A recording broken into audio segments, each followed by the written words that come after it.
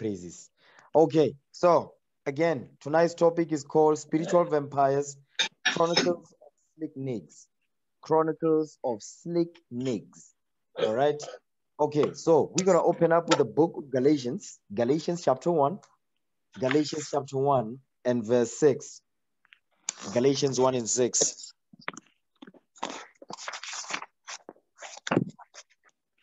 Galatians chapter 1 verse 6. I marvel that ye are so soon removed from him that called you into the grace of Christ unto another gospel. Unto another gospel. So the Apostle Paul was writing to the church in Galatia. These are Israelites. The Galatians are Israelites. Give me that in 1 Peter 1 and 1. 1 Peter chapter 1, verse 1. We're coming back here. 1 Peter chapter 1 verse 1. Come on. Peter, an apostle of Jesus Christ, to the strangers scattered throughout Pontus, Galatia, Cappadocia, Asia, and Bithynia. So the Apostle Peter is writing to the strangers that are scattered throughout these lands. One of those lands is Galatia. Go ahead.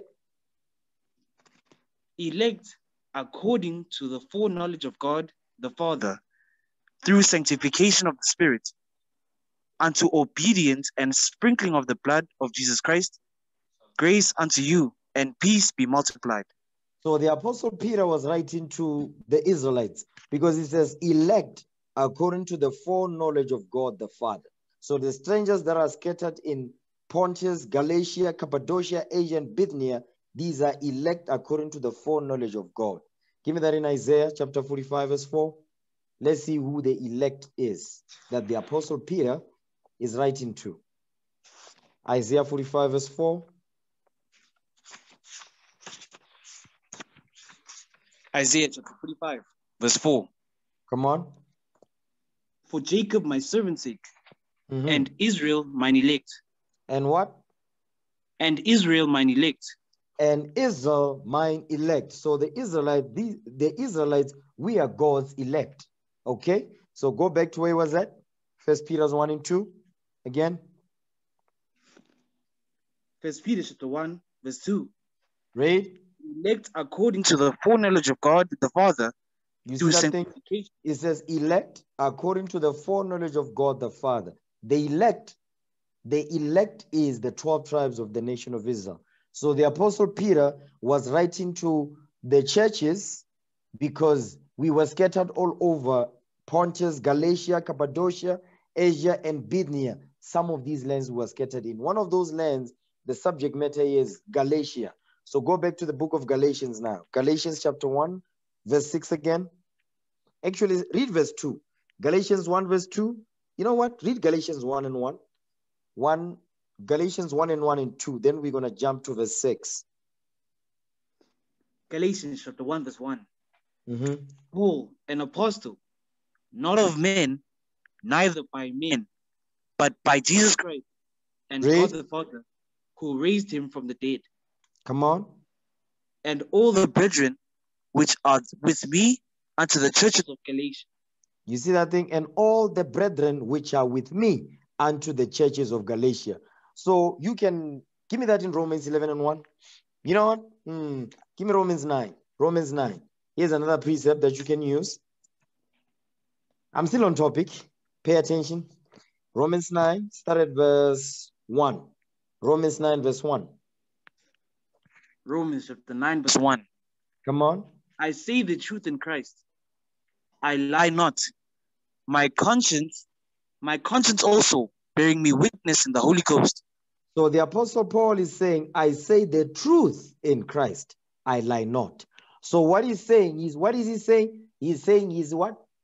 He's got the Spirit of the Most High God on him. He's speaking in the Holy Ghost. You understand? Come on. Verse 2.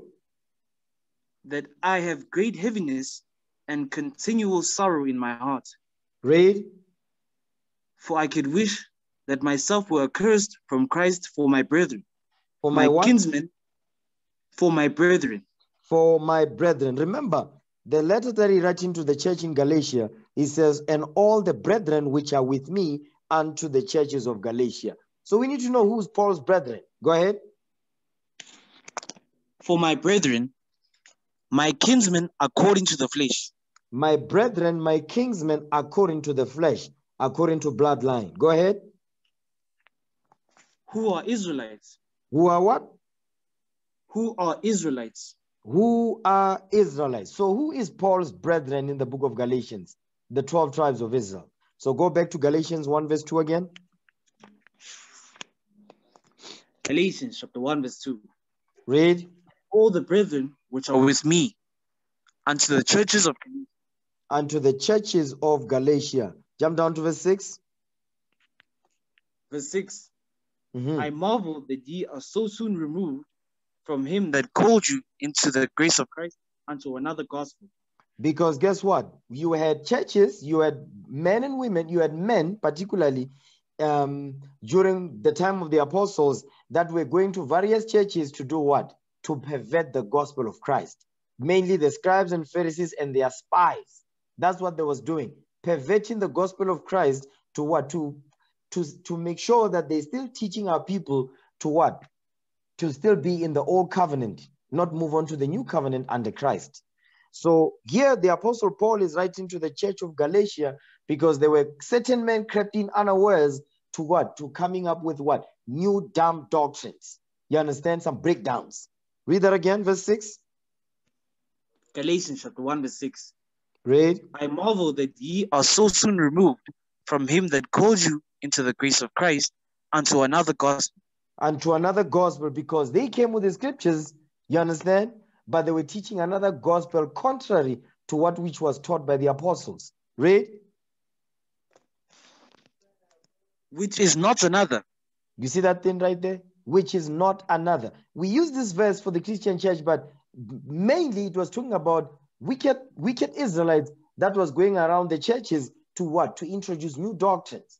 That's where the apostles had to come behind them and write letters to them, say, listen, if anybody comes, if there's anybody that comes there, you understand, saying they've got some breakdown, listen, don't listen to them.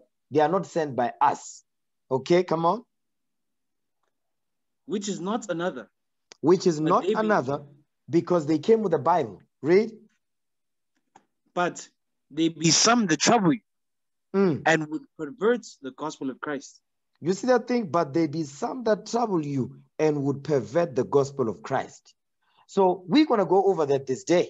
You understand? That's why tonight's topic is called Chronicles of Slick Nicks. Because the slick nicks now, they come with a Bible, with fringes and a bottle of blue. And they deceive our sisters. Read that again, verse 6. Verse 7 again. Galatians chapter 1 verse 7. Read. Which is not another. But there be some that trouble you and Read. would pervert the gospel of Christ. And there be some that trouble you and would pervert the gospel of Christ. Watch this. Now, could you give me the book of Isaiah 28 verse 10? Isaiah chapter 28 verse 10.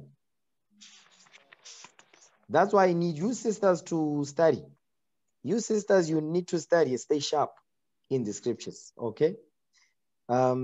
Especially you unmarried sisters, even the married ones too, by the way. I must count them. The sisters, married or unmarried, this class is for you.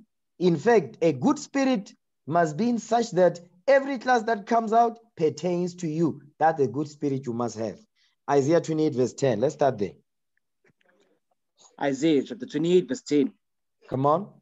For precept must be upon precept. For precept must be upon precept. Those that precept must be upon precept is written in verse 9. Read verse 9. Isaiah chapter 28 verse 9. Come on. Whom shall he teach knowledge? Whom shall God teach his knowledge? What is God's knowledge? The commandments. Come on. And whom shall he make to understand doctrine? And whom shall he make to understand his doctrine? Read. Them that are weaned from the milk. Them that are what? Them that are weaned from the milk. Them that are weaned from the milk, those are the ones that the Most High God is going to what? He's going to teach them his knowledge. He's going to make to understand his doctrine. Go ahead. Them that are weaned from the milk and drawn from the breasts. And drawn from the breast, meaning the Old Covenant, New Testament, Old Testament, they read it all. Why? And they apply it. You understand? Read on. Watch this. For precept must be upon precept. So those that are weaned from the milk and drawn from the breasts, precept must be upon precept. Those that are weaned from the milk and drawn from the breast, precept must be upon precept. Read. Precept upon precept. Mm-hmm. Line upon line. Come on. Line upon line. Here a little and there a little. Come on, read on. For with stammering lips and another tongue will he speak to this people. That goes into what? That goes into the Bible being translated in multiple languages, the languages of our captivity. You understand? Like, give me that book of Acts real quick. Just want to explain that. Acts chapter 2, start at verse 1. Acts 2, verse 1. Then we're going to jump. Acts chapter 2, verse 1. Come on. And when the day of Pentecost was fully come, come on, they were all with one accord in one place. They were all in one accord in one place on the feast of Pentecost. Jump down to verse 6 now. Acts chapter 2, verse 6. Mm-hmm. Now, when do you know what? Start at verse 5. Hold on. Start at verse 4. Read verse 4. Read verse 3. Acts chapter 2, verse 3. Come on.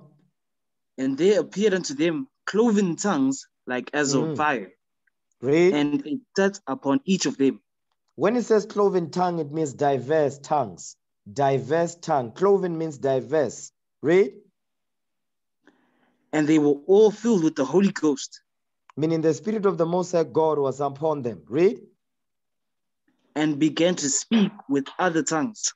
You see that thing? They began to speak with other tongues. Because that's why it says, and there appeared unto them cloven tongues, meaning diverse tongues. So these diverse tongues is the other tongues, other than what?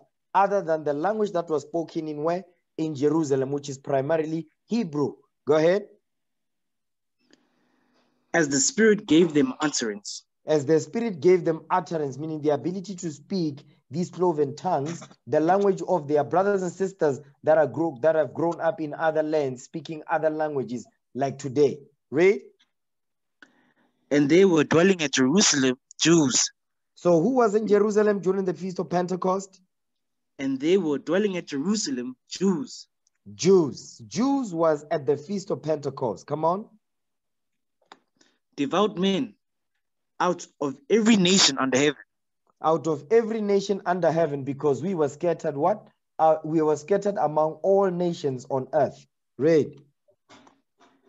Now when this was noised abroad, the multitude came together and were confounded, because that every man heard them speak in his own language. You see that thing? That was the miracle. Every man, meaning what? We in South Africa, we go to Jerusalem. They speak Hebrew, but we speak Tswana, Pedi, Tsonga, whatever. When we get there, the apostles in Jerusalem, they would be speaking the languages of our captivity. You understand? The stammering lips in another tongue. The tongue outside of them what? The language that the Lord gave us, which is Hebrew. Read.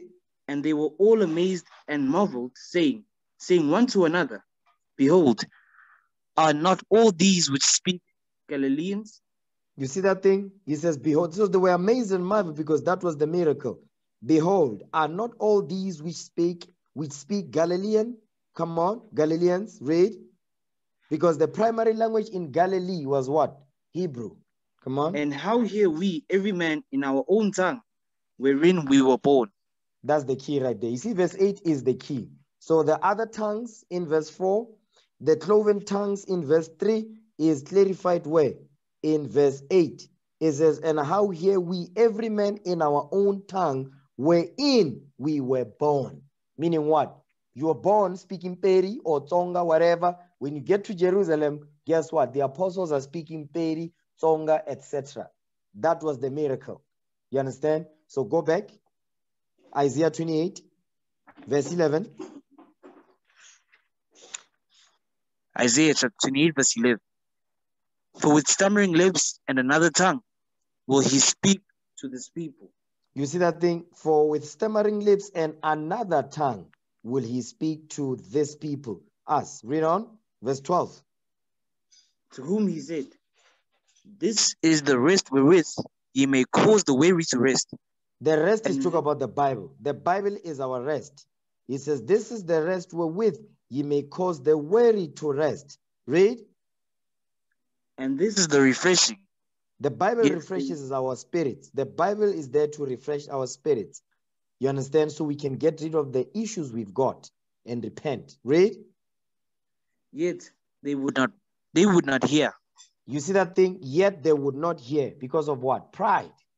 They still wouldn't hear it. They still didn't want to humble down to what the Bible is saying. But you see, from verse 9 to verse 11 is talking about what? Those that are applying the scriptures, those that are what? Those that are weaned from the milk and drawn from the breast, precept will be upon precept. But watch this. Those that would not hear when the Bible is supposed to what? To be their rest, to refresh them. He says, yet they would not hear. Here's what's going to happen to those, that bunch. Verse 13. Watch this. Verse 13. Mm-hmm. But the word of the Lord was unto them precept upon precept. They also have precepts. They've got precepts too. He says, but the word of the Lord was unto them precept upon precept. Go ahead. Precept upon precept. Precept upon Line precept. Read. Line upon line. Mm-hmm. Line upon line. Here a little and there a little, that they might go and fall backward and be broken and snared and taken. You see that thing? That they might fall backward and be broken and ensnared and taken. Because what? They are not applying the commandments. So guess what? They also will have precepts to justify the things that they're going to do and or say. They also have precepts. But because what? He says, yet they would not hear. They also going to have precepts. The reason why I'm bringing this out is that, sisters, you're going to find men that will have the Bible in their hand, borrow blue fringes and all of that, okay, with the Bible. And guess what? They're not going to apply the scriptures, but they will have precepts. They will have breakdowns too. You understand? So if you are a simp, sister, guess what? Here's what's going to happen. Give me that in 2 Timothy 3. 2 Timothy chapter 3 and verse 6. 2 Timothy 3 verse 6. You know what? Before you get me there, give me 2 Peter chapter 3 verse 15. 2 Peter 3 verse 15. Watch this. Same thing that we read in Isaiah 28 verse 13. The apostle Peter talked about the same thing. Watch this. 2 Peter 3 verse 15. Read that. 2 Peter chapter 3 verse 15. Mm-hmm. And account that the long suffering of our Lord is salvation. Read. Even as our beloved brother Paul also, according to the wisdom given unto him, hath written unto you. This is the apostle Peter explaining to us about the apostle Paul, how he wrote things. You understand? He wrote things difficult to understand because what? To fulfill scripture. Read. As also in all his epistles. In all his epistles, meaning in all his letters, come on. Speaking in them of these things. The things that he wrote, the things that the apostle Paul wrote to the various churches, one of them being the church of Galatia. Read. In which are some things hard to be understood. Mm-hmm. Come on. Which they that are unlearned and unstable rest. Wait. Which they that are what? In which they that are unlearned. Unlearned. They that are unlearned, meaning what?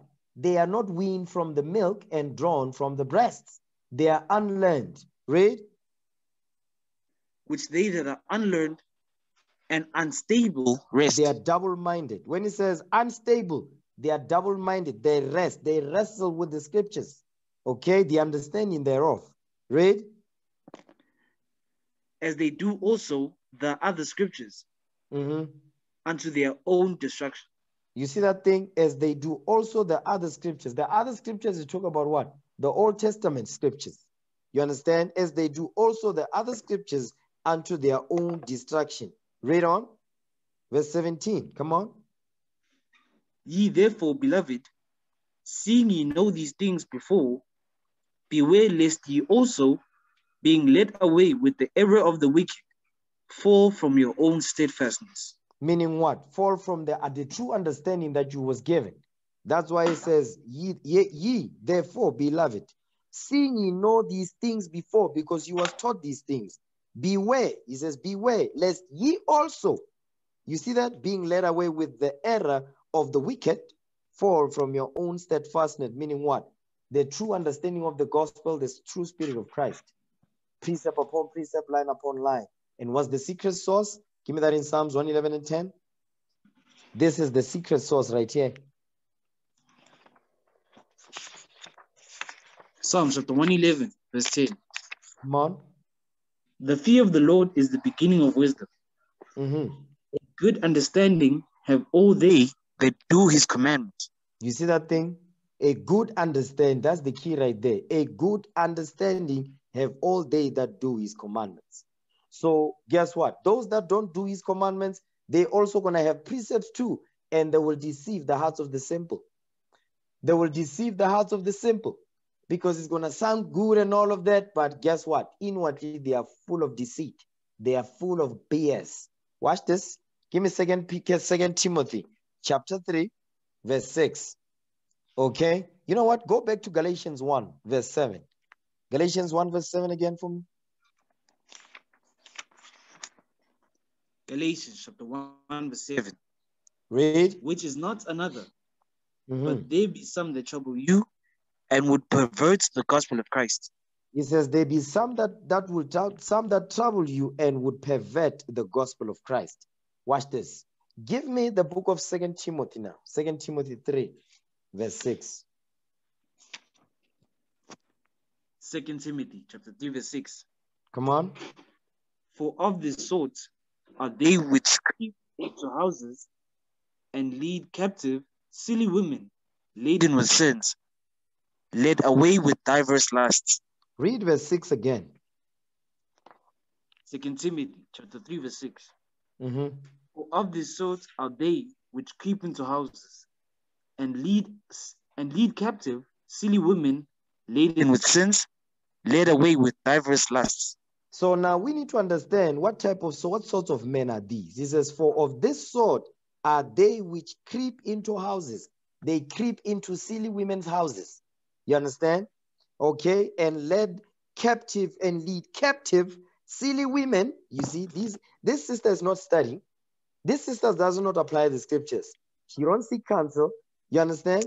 It says lead captive silly women laden with sins, because the slick Nick knows how to spot a simple sister.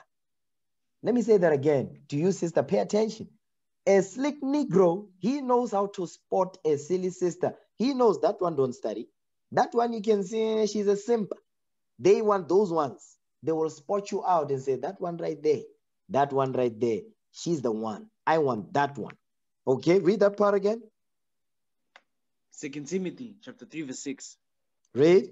For of this sort are they which creep into houses and lead captive silly women laden with sins, led away with diverse lusts. So you're going to be led away with diverse lusts, because the slick Nick, he has discovered that you are a simp. Okay? He discovered that's a simple sister right there. You understand? That's a simple sister. She's what? She's thirsty. You understand? All of that. She will pick up that sister right there. And guess what? The slick Negro, he's got game. Don't get it twisted, sister. Just because you see a bottle of blue, and I don't think the Negro is about the Bible. You understand? That's why it says they creep into houses. What is the characteristic? What is the driving factor in the slick Nick? Jump up to verse 4. Watch this. 2 Timothy chapter 3, verse 4. You know what? Start at verse 2. Start at verse 2. Watch this. Start at verse 2. 2 Timothy chapter 3, verse 2. Go ahead. For men shall be lovers of their own selves. Men shall be what? For men shall be lovers of their own selves. Meaning what? Everything's just about them. Okay? For men shall be lovers of their own. They don't care about the nation. They don't care about the nation of Israel. They care about themselves. You understand? They are not nation-minded. Read on. For men shall be lovers of their own selves, Read. covetous. Covetous. These are characteristics of a slick nig. Okay, come on. Covetous, boasters. Boasters. They are proud because guess what? They'll say one thing, but when you examine the scripts, it doesn't line up. Boasters. Go ahead. Covetous, boasters. Read. Proud. You see that thing? Proud. Proud. They don't apply what is written. Read. Blasphemous. Blasphemers. Guess what? Especially you sisters, right? You sisters, married or not married, this applies to you. You sisters, a Negro is doing things that are not lining up with the scripts. You understand? And and you can see, they be telling, no, don't tell leadership, you are simp. They are telling you, no, don't tell your fathers. That's really the mind process. That's the thought process. Don't tell your fathers. Don't tell your father that is set off. Don't tell your father. Why? Because that's a slick nig.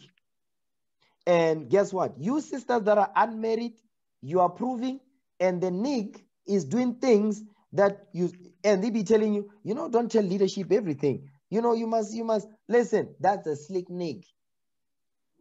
That's a slick nig. And you because you are disobedient, you are rebellious, you're gonna follow behind that. And the slick nig, they know. You see, if I need to isolate them, they will isolate you. Next thing, you don't see counsel, you don't say nothing. You understand? Because you are thirsty. Because the slick nig can see you are thirsty. You understand? And guess what? That's where backdoor marriages happen. Backdoor marriage is when the slick nig will tell you, don't talk to your father. No, don't do that. Just you, me, yeah. You and me, yeah. Don't talk. You see that thing? They are trying to isolate you because they what? They know that leadership don't tolerate BS. They know that. That's why they will say stuff like that to you. You understand? Because you are a simp, you don't study. You understand? You don't talk to your fathers that the Lord has set over you. The slick nig will draw you out. Before you know it, we don't see you no more. Okay? Read that again. 2 Timothy chapter 3 verse 2. Read. For men shall be lovers of their own selves, covetous, boasters, proud, blasphemous, disobedient to parents. You see that part right there? Disobedient to parents. And that's another thing, because the slick nig, he don't believe that the men that the Lord has set up, those are the prophets of the Most High. He don't believe that. And he's going to convince you that you don't believe it. That's why it says disobedient to parents. Because the stuff that I will tell you sisters is the same thing I'll tell my daughters. You understand? Because our job, we must what? Our job is to make sure that you are looked after. You understand? And we have to be harder on you sisters to teach you to identify red flags, because when things go wrong, you're going to be you're going to be left holding the baby, excuse me. You understand? You're going to be left with that, or a disease. Okay? So when we give you counsel, sis, don't do X, Y, and Z, you go outside of that, disobedient to parents, and a slick nig will draw you out. You understand? Come on. Unthankful, unholy. Unthankful, unholy. Read on. Without natural affection. Without natural affection. Because why? When they want to go around leadership, that's without natural affection. Because guess what? According to the scriptures, how must things be? Things must be in such a way that things must be done decently and in order. You understand? The same way you would go to a parent to speak about, I want to take your daughter in marriage. And guess what? The father must screen you. You must be screened and scrutinized to see, is this man really is he fit to take my daughter? You understand? Things of that nature, because fathers will be able to what? To be able to sift a slick nig from the mist. They will pick them out. That's a slick nig right there. You understand? But when you go around the fathers, guess what? The slick nig, that's exactly what they want. Read. Without natural affection, truce breakers. Truce breakers. You understand? They cannot hold up to agreements. Read on. False accusers. False accusers. False accusers. They lie. Read. Incontinent. Incontinent. Come on. Fierce. Fierce. Emotional. Fierce. You see that part right there? Sasha Fierce. You know that? Yeah, I think Beyonce put something out like that many years ago. Sasha Fierce. Just like that. Yeah. Fierce. Read on. Despisers of those that are good. Despisers of those that are good. You know what that means when it's despisers of those that are good? A slick Nigg hates a brother, you understand, or a sister that is in the script. They hate that type of brother because the brother will check you. They say, bruh, you're out of order. Sis, no, we don't do X, Y, and Z. We do this. What does the scripture say? You understand? But he says, despisers of those that are good. Meaning when you talk to them, they talk to you, you are always in the script, it annoys the hell out of them. You understand? Come on. Traitors. Traitors, meaning what? They are truce breakers. You understand? They are traitors. Read. Traitors, heady. Meaning what? Proud. Come on. High-minded. You can't correct them nothing. Come on. Lovers of pleasures more than lovers of God. You see that thing? Lovers of pleasures more than lovers of God. You see all of these traits that we just read here? These are the traits of a slick Nigg. A slick Negro, but they know how to hide them very well though. They hide them very well. And if as a sister, you don't listen to counsel, you don't follow the counsel that your fathers give you, guess what's going to happen? A slick Nigg will be able to hide these things. You're not going to see them until it's too low, until you are in a body bag. Because that's the point. They creep into houses, it says what? And lead captive. They're going to what? They're going to capture your mind. They lead captive silly women laden with sins, led away with diverse lusts. You see that part right there? They are lovers of pleasures more than lovers of God. It's about pleasure. You understand? That means they are not about long term. For them, it's not long term. You understand? But they can play the game very well. That no, it's long term and all that. Okay? It's long term. They're going to do all the right quote unquote things. But you need to be able to pay attention, ask counsel when you pick something that don't make sense. Listen, when you don't do that, and guess what? They'll tell you, no, don't tell them niggers everything. And they'll be saying niggers. Because they don't believe with the men of the Lord. They don't believe this Bible, most important. They don't believe it. They are doubtful. You understand? They like to debate. They like to go back and forth. That's a slick Nigg. That's a slick. They don't believe the Bible. Watch them niggers. Watch them Niggs. Excuse me. Watch them Niggs. That's a acronym. You know. Don't have to say niggers. Niggs.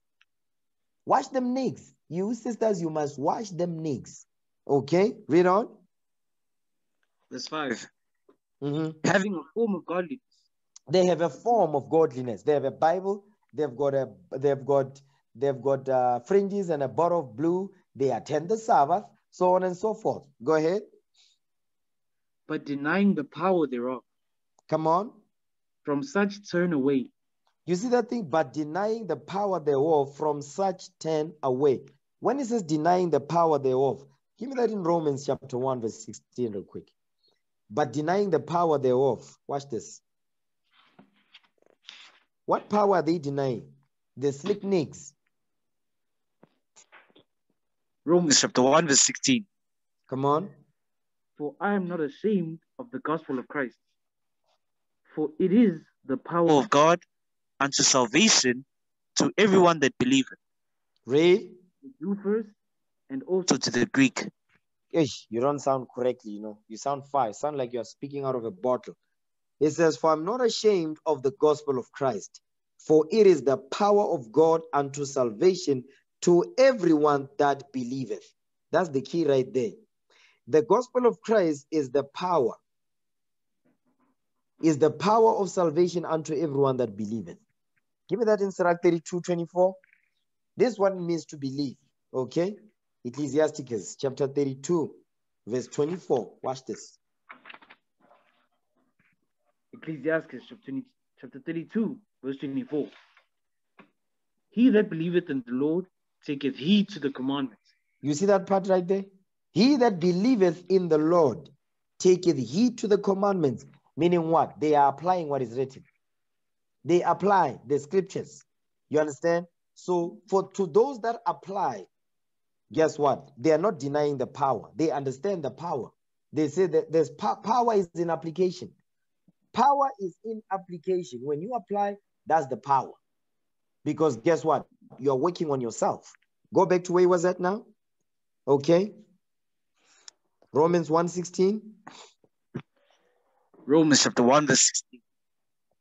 For I am not ashamed of the gospel of Christ, for it is the power of God unto salvation to everyone that believes, to the Jew first and also to the Greek. So now it says, it is the power of God unto salvation to everyone that believeth. Meaning what? The power only comes in when you apply. You understand? That's what it means to everyone that believeth. It is the power of God to everyone that applies what is written. Read on, verse 17 now. Verse 17. Come For on. therein is the righteousness of God revealed from faith to faith. From faith to faith. As it is written, the just shall live by faith. You see that part? It says, for therein is the righteousness of God revealed from faith to faith. Only when you apply it, then the righteousness of God will be revealed. You're going to be that light that shines before men, that they may see your good works. What is the good works? Application. You're going to be applying what is written to everyone that believeth, to the Jew first and also to the Greek. For therein is the righteousness of God revealed from faith to faith. You understand? He says, the just shall live by faith, meaning you apply. The faith is shown within your application. Because your faith is proved by your works. You understand? Go back to 2 Timothy 3. 2 Timothy chapter 3 and verse 5 again. 2 Timothy 3 verse 5. 2 Timothy chapter 3 verse 5. Read. Having a form of godliness, but denying the power thereof, from such turn away. You see what he's saying, sisters? He says, from such men, he says, turn away from those men, because that's a slick Nigg. They have a form of godliness, their fringes and a bottle of blue.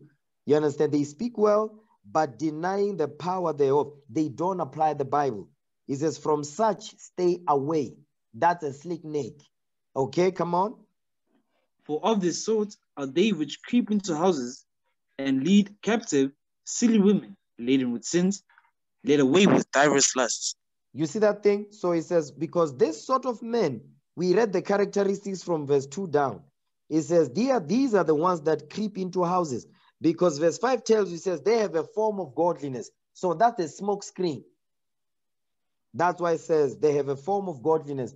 Because you are going to be impressed by what? By the outward appearance. But because you're not proving, the sister is also thirsty, and you understand, she's burning. Guess what happens? You're not going to see the fact that he's denying the power thereof. How are you going to know to turn away, to stay away from that slick Nigg? You're not going to know, because they have a form of godliness. You understand? Watch this. Give me the book of Ecclesiasticus. Okay, chapter 27. Sirach 27 and maybe verse 3, what I want. Let me see. No, Sirach 27 verse 6. Sirach 27 verse 6. Ecclesiastes chapter 27 verse 6. The fruit declareth if the tree have been dressed. It says the fruit. We know what this fruit is. That's the fruit of the Spirit. It says the fruit declareth if the tree is what? Is a similitude to make reference to man. Okay? It says, if the tree have been dressed, if the tree have been well dressed, so is the what? Come on, read on. The fruits declareth if the tree have been dressed, so is the utterance of a conceit in the heart of a man. You see that thing? It says, so is the utterance, meaning their conversation, so is the utterance of a conceit in the heart of man. Meaning what? With their conversation. Their conversation. Yeah, they might be throwing a couple of precepts here and there, but really they are not lining up. You understand? So that's why it says they have a form of godliness. They know some scriptures. You understand? They can wiggle their way around your mind. That's why it says, lead captive silly women laden with sins, led away with diverse lusts, because so is the utterance of a conceit in the heart of man. Meaning what? You need to be able to prove them, and it takes time to do that thing. Especially for you sisters, you need to take longer to prove a brother. You must make sure that you go through your checks and balances, check with leadership, so we can be able to weed out a slick Nigg. But if you are thirsty, guess what? He knows it. If you are thirsty, if you have a low self-esteem, the slick Nigg, he knows it. The slick, they look for those type of women. You know, she's got a low self-esteem. You know, she's not confident, so on and so forth. You know, she's not sure of herself. She don't study. She's a simp. Guess what? The slick Nigg will weed you out.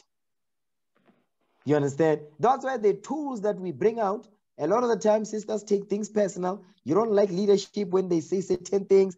Yeah, I know I say certain things sometimes, but it's what? It's for your protection. It's because we care for you. We don't want you to end up with a slick Nigg.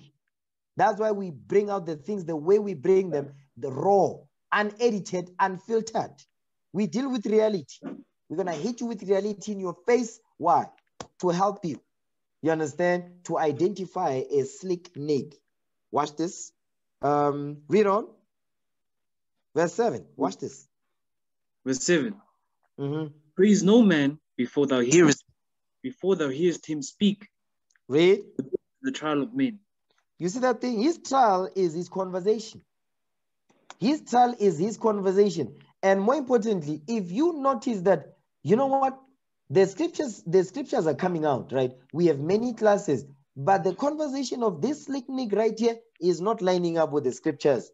Then you know, that's a red flag right there. That's a slick Negro. That's a slick Nigg. You must be able to identify a slick Nigg, sisters. You must married and unmarried, because you might be with a brother, you are married, you understand? But the Nigg is hiding. That Nigg is hiding. The only way the Nigg will pop out, you must be applying the scriptures. You must be able to be in the scriptures. You must apply. Because the Nigg can be hiding behind the bottle of blue. You understand? They can be hiding behind that and a Bible in their hand. You're not going to be able to, because what? You were in a rush, you was rushing. You understand? Your Speedy Gonzalez. Read that again, verse 7. Ecclesiastes 27, verse 7. Praise no man before thou hearest him speak. Read. For this is the trial of men. For this is the trial of men. How do you try him? Give me that in 1 John 4, verse 1. Because this is how you try a slick Nigg. This is how you do it. Because brothers be slick. These brothers got game, sisters. Understand that. When they see that you are a simp, guess what? They got you. 1 John chapter 4. Start of verse 1. 1 John chapter 4, verse 1. Beloved, believe not every spirit. What did the Bible say?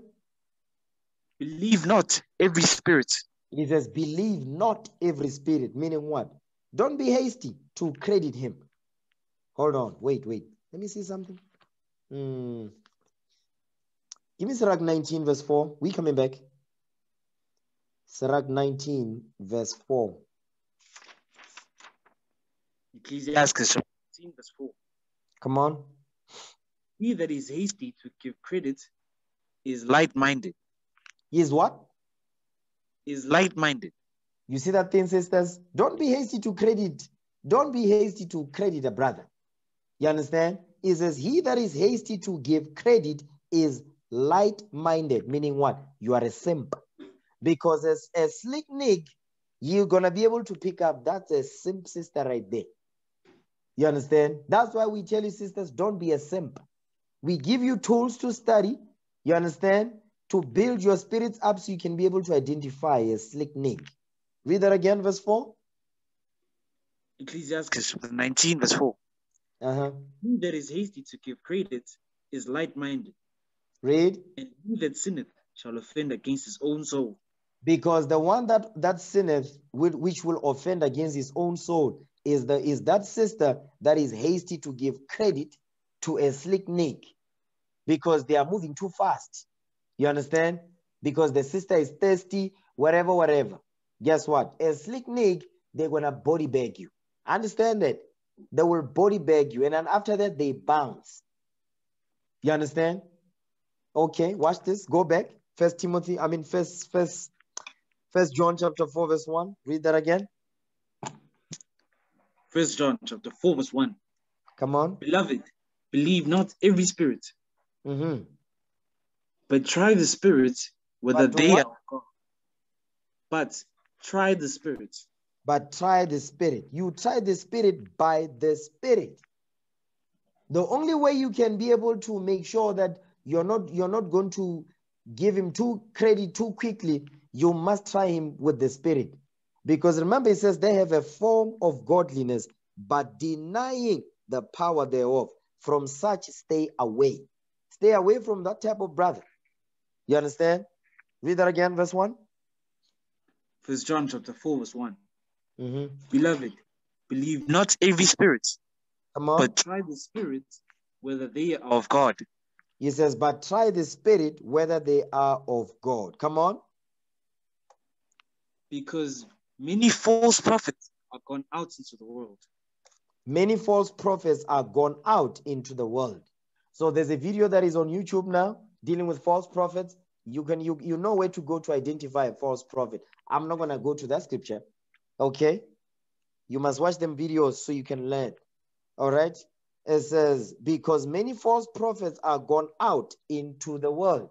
Go back to 2 Timothy now, chapter 3, verse 5 again. 2 Timothy chapter 3, verse 5.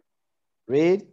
Having a form of godliness, but denying the power thereof, from such turn away.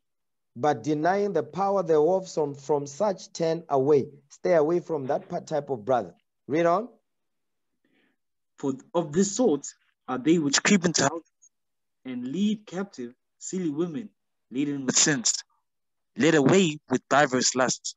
Led away with diverse lusts, because they can see that this sister is not studying, she's not applying the scriptures. You understand? They can pick you up. A slick Negro. Listen, because remember, you sisters, you tend to forget that these men have been in the world. They are coming from the world and they come in Israel sick. This is a hospital. When they come in, they are sick. But some Negroes, they hide their symptoms. Let me say that again. Some Negroes, they hide their symptoms. Because guess what? That's a slick Nigg. He does not want to be found out. But guess what? There is a God. They try to hide their symptoms so that you don't pick up that that's a slick Negro right there. That's a slick Nigg. They hide their symptoms so that you cannot identify them. You understand? Read on, verse 7. Watch this. Verse 7. Ever learning. And whoa, hold on. Wait. Read that slow. 2 Timothy Come on. chapter 3, verse 7. Read. Ever learning. Ever learning. They are always studying, but they don't apply what they are studying. You see, they have a form of godliness, but denying the power, they don't apply. They are always studying, but they don't apply what is written. Read. Ever learning and never able to come to the knowledge of the truth. They never come to the knowledge of the truth. You know why? Because they don't apply. So they will never receive that power to grow. You understand? To identify the issues that are within themselves. Because you must know, everybody knows themselves, but some people deny to recognize themselves. Some people, they just ignore it. As long as they ignore it, it will just go away by itself. No, it won't go away. You understand? It will be on you like stink on cheese. You understand? Flies to a pile of doo-doo. It's going to be on you. You understand? And if you leave it long enough, it will what? It will push out a stench. We're going to smell it in the spirit of Christ, and guess what? Your stench will air you out. That's a slick Nigg right there. He's a slick Nigg. That's the point. That's a slick Nigg right there. You understand? So read that again, verse 7. 2 Timothy chapter 3, verse 7. Mm-hmm. Ever learning and never able to come to the knowledge of the truth. They are always studying, but they never able to come to the knowledge of the truth. You understand? Never. They will study, but they don't apply. Never come. He says, you see that part right there? It says never. I didn't make this up. It says ever learning and never able to come to the knowledge of the truth. Never. So the key word there is never, never. Never able to come to the knowledge of the truth. That's the key right there. Watch this. Give me, let me see if I want to go there or not. Give me Sirach 36:24. Now, remember what we read in Galatians 1, because some of you forgotten already. Go back to Galatians 1, verse 7. Galatians chapter 1, verse 7. Galatians chapter 1, verse 7. Read. Which is not another, but there be some that trouble you and would pervert the gospel of Christ. You see that thing? It says, but there be some which will trouble you and will pervert the gospel of Christ. Now, let's deal with that. Give me Sirach 36:24. Let me show you, sisters, where things go wrong. You understand? Because slick Nigg will use these scriptures to do what? To destroy you. You understand? They will use these scriptures right here to destroy you. And I'm talking to those that are married and those that are unmarried, you sisters. Married or not married, this class is for you. Watch this. Sirach 36:24 is for you to identify a slick Nigg. Read that. This chapter 36, verse 24. Read. He that getteth a wife beginneth a possession, himself, and a pillow of rest. I don't know what's going on with the line. Are you using your phone or your computer? Because the sound is very poor. Read that again, verse 24. Switch off your Wi-Fi and use your phone. Your phone's data. Okay, keep reading. Yes, sir. Sirach 36:24. Ecclesiastes chapter 36, verse 24. He that getteth a wife beginneth a possession. He that what? He that getteth a wife beginneth a possession. Come on. A help like unto himself, and a pillar of rest. Read. Where no hedge is, there the possession is spoiled. And he that hath no wife. Read that again. Ecclesiastes chapter 36, verse 25. Where no hedges, there the possession is spoiled. Read. And he that hath no wife will wander up and down mourning. They will do what? Will wander up and down mourning. They will wander up and down mourning. Read the verse again for me. Read verse 24 again. Ecclesiastes chapter 36, verse 24. Come on. He that getteth a wife beginneth a possession, Mm-hmm. a help like unto himself, and a pillar of rest. And a what? And a pillar of rest. And a pillar of rest. Yeah, that's some heavy stuff right there. A pillar of rest. Watch this. Give me Sirach 36:24. Read that again for me. He that getteth a wife beginneth a possession, a help like unto himself, and a pillar of rest. Now, I want to deal with the scripture. You see this scripture right here? This is where slick Niggs. You see, slick Niggs will use this scripture right here to destroy a sister, to suck the life out of a sister. Read it again, verse 24. I'm going to stay on this for a while. Okay? Come on. Ecclesiastes chapter 36, verse 24. Read. He that getteth a wife beginneth a possession. Read. A help like unto himself, and a pillar of rest. A help like unto himself, and a pillar of rest. So you men, what does this scripture mean? When it says, he that getteth a wife beginneth a possession, what does that mean? What that mean? Let me hear Brother Zolani. What does that mean? He that getteth a wife beginneth a possession. Shalom, sir. All praises. Yes, sir. So my understanding of it, sir, is like you've explained it before, is that you get a possession as in somebody who will help you, not a pillar of stress, but a pillar of rest, who will assist you when not only in good times, but in hard times more especially, sir, who won't always be nagging. Oh, that's correct. That's correct. But the point I want here is says, he that getteth a wife beginneth a possession. I just want that part. Oh, explain yes, that sir. part to me.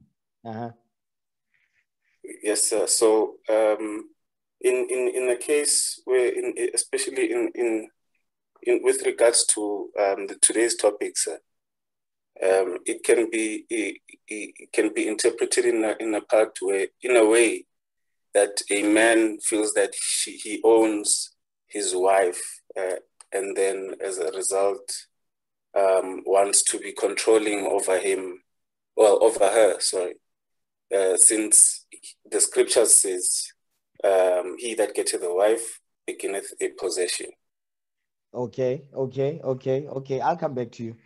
Let me hear Brother Bezaliel. Let me hear you.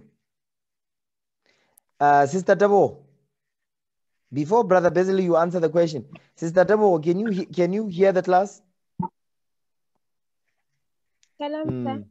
Okay, all praises. Can you hear the class properly? Yes, sir. Okay, good. I need you to pay attention also. Okay, Brother Bezaliel, what does that mean? He that beginneth a wife, he that getteth a wife beginneth a possession. What does that mean? It means since if you get a wife. Hold on. Wait. Shalom. What the hell is that? What's wrong with you, brothers? Etiquette, no order. What is wrong with these brothers? You brothers know you are a military camp, right? Sisters, you see, those are characteristics. Yeah, they are coming, by the way. Okay, let me hear you. Speak again. Yeah, let me hear you. Let's start over. Shalom, sir. All praises to the Most High. What's your answer for this? You're saying if you get a wife, when the scripture says you begin a possession, meaning that she's now your responsibility because she's now in your possession, meaning you have to like take care of her. Everything that her father used to do, it's now in your possession. I like that thing. I like that thing right there. So, Brother Zolani, you said something there which was, it worried me. Because being a possession, yes, you own her. She's yours. She is your possession. Because you brothers don't get it twisted. Yes, your wife, she is your possession. Okay?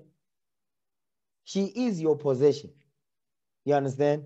But that does not mean you must abuse the sister. Because that's the part I want to deal with. Brother Bezaliel said that now you need to what? You need to take care of her. So the same way you get a car, you take care of the car, you wash it, you take it for service and so on and so forth. Your wife is like that. I'm not saying your wife is a car. I'm just giving an example. Okay, in case there's some simp nicks or in here.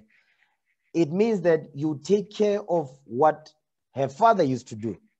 What the father used to do, because this came out in class. What their father used to do, now you take care of her. You understand? You must cherish and nourish her. Okay? But some brothers, them slick niggas, they're going to use this verse right here to abuse you. You understand? To abuse you. And that's the part I want to deal with. You understand? Read that again, verse 24. Ecclesiastes chapter 36, verse 24. Read. He that getteth a wife beginneth a possession, a help like unto himself, and a pillar of rest. A help like unto himself and a pillar of rest. So when it says you beginneth, you see the key is beginneth. You begin a position. You get a wife, you begin a position.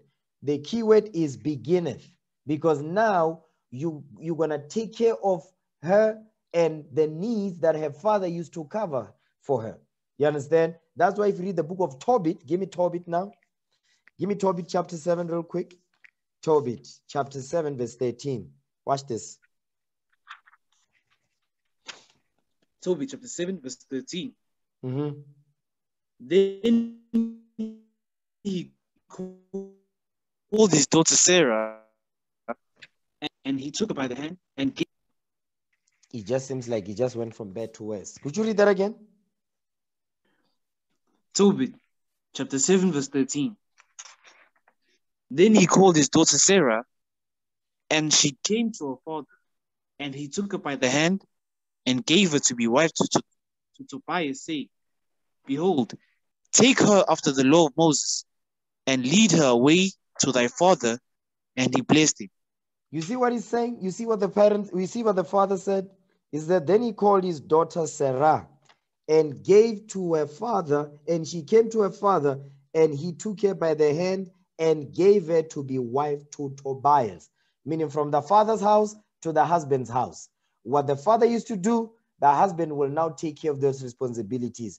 That's why it says, you beginneth a possession, a help like unto yourself, and a pillar of rest. So now, watch this. Give me that in Deuteronomy. No, Exodus 21. Give me the book of Exodus, chapter 21. Exodus chapter 21 and verse, let's start at verse 10. Exodus 21 verse 10. Read that. Exodus chapter 21 verse 10. Read. If he take him another wife, her food, her raiment, and her duty of marriage shall he not diminish.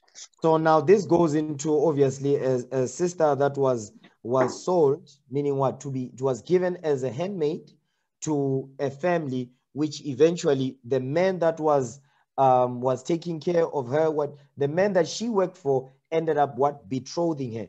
So, but it's still talking about marriage. So we're not talking about another wife here or multiple wives. No, this is going into, it says, if he take him another wife, her food, this is the part we want to deal with, her food, her raiment, food, clothing, and her duty of marriage shall he not diminish. You must take care of the sister. You understand? She's your possession. You take care of her. You nourish her. You nurture her. You build her up. The two of you build together. She's your possession in that sense. Watch this. Give me the book of Tobit, chapter 10, verse 12. Tobit 10, verse 12. So you sisters, you must need to be able to identify a slick Nigg, because there be slick Negroes up in here. Sarah, give me that in Tobit 10, verse 12. Tobit chapter 10 verse 12. Read. And he said to his daughter, Honor thy father and thy mother-in-law, which are now thy parents. Read. That I may hear good report of thee. And he kissed her. Edna also said to Tobias, The Lord of heaven restore thee, my dear brother, and grant that I may see and grant that I may see thy children of my daughter Sarah before I die. Read. That I may rejoice before the Lord. Behold, I commit my daughter unto thee of special trust. What did he say? Behold, I commit my daughter unto thee of special trust. Read. Wherefore, do not entreat her. You see that part right there? So when it says, he that getteth a wife beginneth a position, this is what it means right here. I commit my daughter unto thee of special trust. Wherefore, do not entreat her evil. Do not abuse her. That's what is going into there. We're going to deal with those different types of abuses. You understand? It says, do not abuse the sister. You understand? That's why it says, I commit my daughter unto thee of special trust, because she was under the care of her father and mother. Now, the father is giving his daughter in marriage to you to become the possession. Because when my daughter is under my roof, she's my possession. You understand? She's under my possession. We went over a class about this. So this shouldn't be anything new for y'all. But the point is, she's my possession. And then guess what? When I give my daughter as hand in marriage to you, she becomes your possession to do what? I'm committing my daughter unto thee of special trust. Therefore, do not entreat her evil. You understand? Because some Negroes will take this verse right here and say, you know what? Yeah, now you are my possession now. I'm going to give you some examples. Watch this. Give me the book of Ephesians 5. Okay? I'm just want to expound on that verse right there. So we get it. So there's no, so you sisters, you need to understand when it says he that beginneth a wife beginneth a possession. So we understand what it means, because they be slick niggs. Even after this class, they guess what? The slick niggs will still be found. So don't lose your guard down and say, no, the classes has come out. When the classes come out, the angels, they activate. Okay? Ephesians 5, verse 28. Watch this. This is the precept to Sirach 36:25. Come on. Ephesians chapter 5, verse 28. So ought men to love their wives as their own bodies. As their what? As their own bodies. You see what it says right there? It says you must love your wife as your own body. Remember, it says a help like unto himself and a pillar of rest. Okay, come on. He that loveth his wife loveth himself. You see that thing? He that loveth his wife loveth himself. So guess what? If you love yourself, you're not going to entreat the sister evil. You understand? You're not going to abuse the sister because of that scripture right there. Yes, she's your position, but you must take care of your position. The same way you have an item that you buy, you understand? You buy a house, you buy a car, whatever. You take care of it. You put insurance on it. You do all those things that are necessary to preserve it and to take care of it. Likewise, your wife, she's your possession. Your job is to take care of this sister. Okay, come on. Verse 29. For no man ever yet hated his own flesh. You see that thing? For no man ever yet hated his own flesh. Read. But nourisheth and cherisheth it. You see that part right there? So when it says, he that getteth a wife beginneth a position, read that part right there. It says, but what? But nourisheth and cherisheth it. But nourisheth and cherisheth it. So your job is to nourish that position and to cherish that position. You understand? That's what it means. He that getteth a wife beginneth a possession. When you get that position, you guess what? You must nourish it and you must cherish it. Read on. Even as the Lord, the church. Even as the Lord, the church. Meaning what? Christ versus the 12 tribes of Israel. Because that's what marriage represents. You understand? Watch this. Go back to Sirach. Ecclesiastes 36:24 again.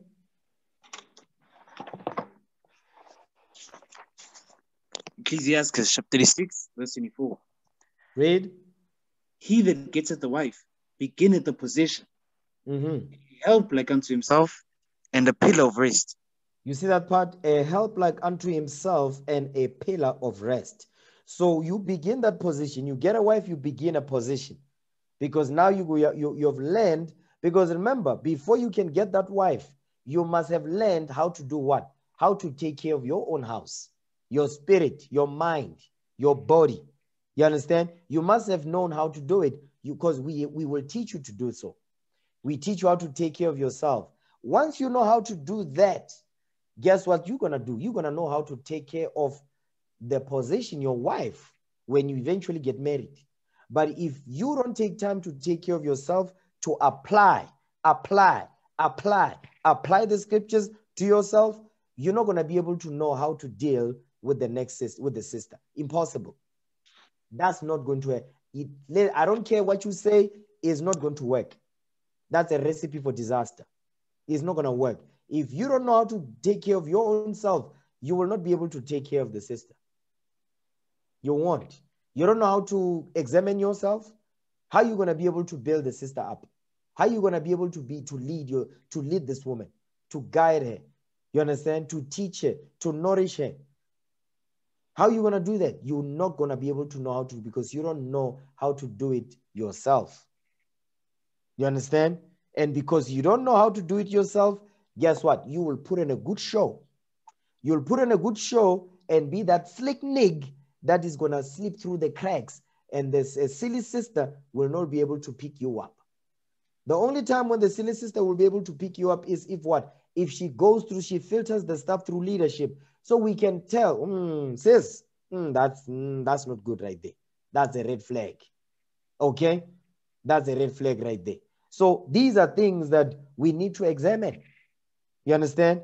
Because some brothers will be abusing the scripture right here because they don't understand they don't have their proper understanding of the script. Watch this. Give me the book of Galatians 5, verse 13.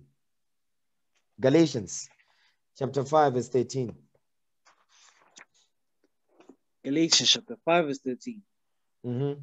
For brethren, ye have been called unto liberty.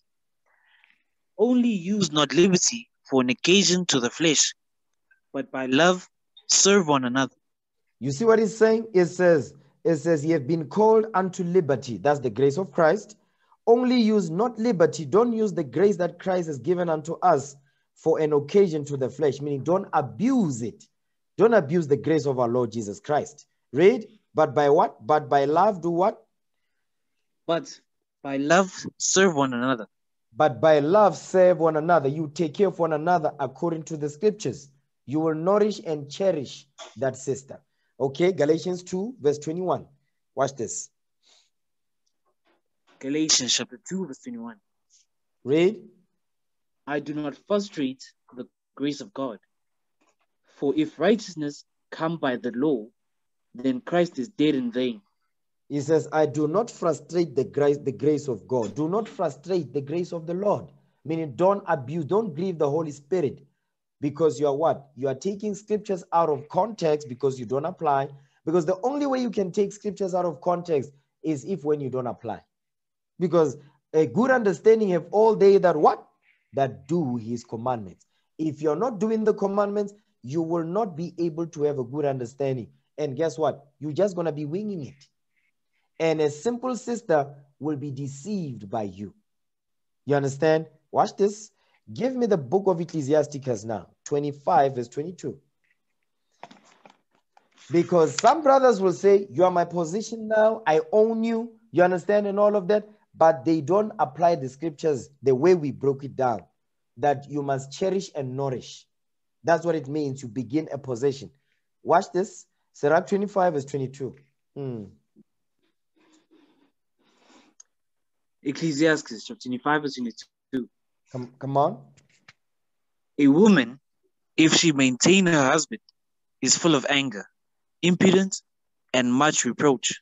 Read it again, verse 22. Listen now. Ecclesiastes chapter 25 verse 22. A woman, if she maintain her husband, is full of anger, impudent, and much reproach. So now it says a woman, if she maintain her husband, meaning what? This brother right here, this slick Nigg, he can't keep a job. Yeah, he does have a job, but he doesn't last at the jobs that he gets. He doesn't last. You understand? He's always working in a different company all the time. Okay? You understand? So, while I'll tell you about me, a man gonna be proving my daughter, I wanna see that you can keep a job for 2 years straight, not be moving around. 2 years straight. You understand? 2 years. Because I wanna see if you have commitment issues. I need to test that. You understand? I need to see if you can keep a job for 2 years straight and you can save money. Well, I need to know that. Because though both of those two things require what? One thing, discipline. Those two things, they require discipline.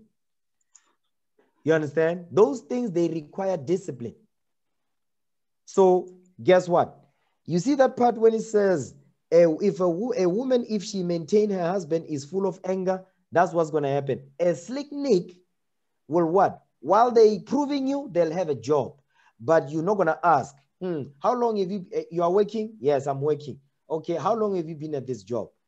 I've been there for a year.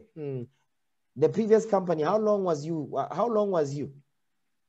How long did you work for? 6 months. Okay, just keep asking the questions. They'll tell you exactly who they are. this right here, this right here, we're going to have stuff. This one is got, what does he have? He's got commitment issues, this one, which means he can't keep a job. You're going to have problems in the marriage. You understand? He does not have discipline. He's not applying himself. He's not improving himself to ready himself to get married. He's not doing that. Okay? Those are the type of things you must ask him. Do you give alms in the body? You must ask, does he give alms? Yes, Eric. Do you give alms in the body? He doesn't give alms. That means he don't believe this truth. He doesn't believe this, the mission. He doesn't believe it. You understand? He don't believe. What type of works are you doing in the body? Touchy right there and there. You know, he don't believe this. You understand? He's a slick Nigg. Because guess what's going to happen? You're going to end up maintaining him. Because guess what? What is he telling you? He's telling you that he's a sloth. He's slothful. He doesn't want to do nothing. He's going to expect you to take care of him. And guess what? The Lord says, read that again, verse 22. Ecclesiastes chapter 25 verse 22. Come on. A woman, if she maintain her husband, is full of anger, impudence, and much reproach. You see that thing? Impudence and much reproach. Let's get the definition of impudence. That's not a regular Negro word, you see. Let's see. Impudence means disrespect. You understand? It says a woman, if she maintain her husband, is full of anger. She's angry. She's bitter. You understand? Impudence. She will disrespect you. Okay? And much reproach. There's not going to be anything good she sees in you because why? You're a sloth. You want this woman to maintain you because guess what? You are a bum. Because if a woman has to maintain you, you are a bum. Okay? You need to be in a position where if the two of you here, you must work. The sister must have a job. You must have a job. But guess what? When things go wrong, when let's say she loses a job, whatever the case may be, guess what? You now you're gonna have to take care of things. Yeah, the two of you used to have two incomes. Now she can't. Can you still be able to proceed? Can you still be able to take care of her? Because that's the mindset you must have. And these are things that you need to ask the brother. You must. Because you keep pressing on these type of questions. You see, that slick Nigg, that Negro, the Nigg will pop out. You'll see the Nigg popping out. Say, that's a Nigg right there. He's a Nigg.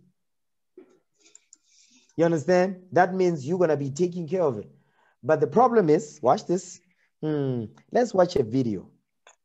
Okay. So just to catch everyone up to speed here. Okay. So this is some documentary called, I think some series called Cruise Season. They talk about different topics and all that, right? So, okay. So I'm going to play the video. They talk about whether income matters in a relationship. Obviously, they are not married. They are in the world. So, but there's something you can learn from this. You know what I'm saying? So nobody really wants that. So it's all about the mindset. That's the most important thing, the mindset of the person that you're dealing with. If you have a lot of money and you go broke, and I've been there through the struggle, and I personally feel that you have a legitimate reason to be broke, and I have a validation to believe that you will seek wealth again, then I'll hold you down. If you're broke when I meet you, you don't stand a chance. You see what she's saying? He says, if you are broke when I meet you, you don't stand a chance. But a Nigg, guess what? A Nigg will sleep their way in. Because guess what? We have a silly sister in the midst who don't ask questions because she's horny, she's thirsty. The only thing that is in her mind is the deed. Okay? Because what's broke to you? What is defined broke? You make less than double what I make. Less. You hear that, brother? He says you make less than double than what I make. Oh, let's just keep playing. Less than double. Yes. Okay. It's not a shit ton. Okay. But I should be making double what I make. That being said, it's because I've held broke men down. I've been played by broke men. You see what she's saying? It says, I've held, this woman, this is an angry woman. She's angry. You see what it says? Read that again, Sirach 25, 22. Ecclesiastes chapter 25, verse 22. A woman, if she maintain her husband, is full of anger, impudence, and much reproach. You see what she's saying? It says, I've held broke men down. I've been what? I've been plagued by broke men, because she was plagued by a slick Nigg. You understand? So now she's full of anger, impudence, and much reproach. That being said, it's because I've held broke men down. I've been played by broke men. Okay. And personally, it doesn't pay off. So I won't do it again. And it is what it is. It's not hard to find someone who makes twice what I make. I personally attract people who make like a whole spectrum. That being said, if you are broke and I choose to deal with you, I will belittle you. You see what she's saying? You brothers hear that? Yes, so, sir. Let's play back, because I know some slick niggas, they blocking their ears. La la la la la la la la. Let me play back. Hard to find someone who makes twice what I make. I personally attract people who make like a whole spectrum. That being said, if you are broke and I choose to deal with you, I will belittle you. That's some heavy stuff right there. Read that again. Sirach 25, 22. Ecclesiastes chapter 25, verse 22. Come on. A woman, if she maintain her husband, is full of anger, impudence, and much reproach. You see that thing? She's full of anger, impudence, disrespect. That's why she says, I will belittle you. Okay? She says she's going to belittle you, and much reproach. It is what it is. And I reserve the right to do that. And also, if you want to cheat at your own risk. I'm apt to ghost you. And it is what it is, because men who make more money than me, they treat me with that same power dynamic, right? Like, I know that... So that's fair? You think that that's okay? No, absolutely not. Okay. But it's the way of life. You see what she's saying? But it's not okay, but it's the way of life. Meaning it's the reality of the situation. The brother, on the other hand, he's not a realist. He's an idealist. So sisters, you also need to invest. That's a slick Nigg. The idealist one is idealistic. Reality is not in the head. You understand? He's not realistic about things. He's idealistic. That's a slick Nigg. That's code to say, I'm a slick Nigg. You understand? That's code to say that. That's a slick Nigg. The idealist. Okay. Let's go to 91. No, let's keep playing. Hell yeah. Finances matter, and they matter a lot. Now, this is the man speaking. So, sisters, pay attention. Brothers too, okay? You understand? This is brothers in the world now. You understand? Give me that in Luke 16, verse 8. Luke chapter 16, verse 8. Watch this. Luke chapter 16, verse 8. No, Luke 16. Yes, sir. Luke chapter 16, verse 8. And the Lord commended the unjust steward because he had done wisely. For the children of this world are in their generation wiser than the children of light. He says they are what? For the children of this world are in their generation wiser than the children of light. He says they are wiser than the children of light. They are... It says they are wiser than the children of light. So these are not keeping the commandments. You understand? These men, they are not keeping God's commandments. But just listen to what they say. You know what I'm saying? Okay. But it's a way of life. Hell yeah. Finances matter, and they matter a lot. You see what he says? Finances, they matter. And they matter a lot. You understand? Watch this. Give me the book of Proverbs. I think it's in Proverbs. No. Ecclesiastes. Ecclesiastes 10, verse 19. Watch that.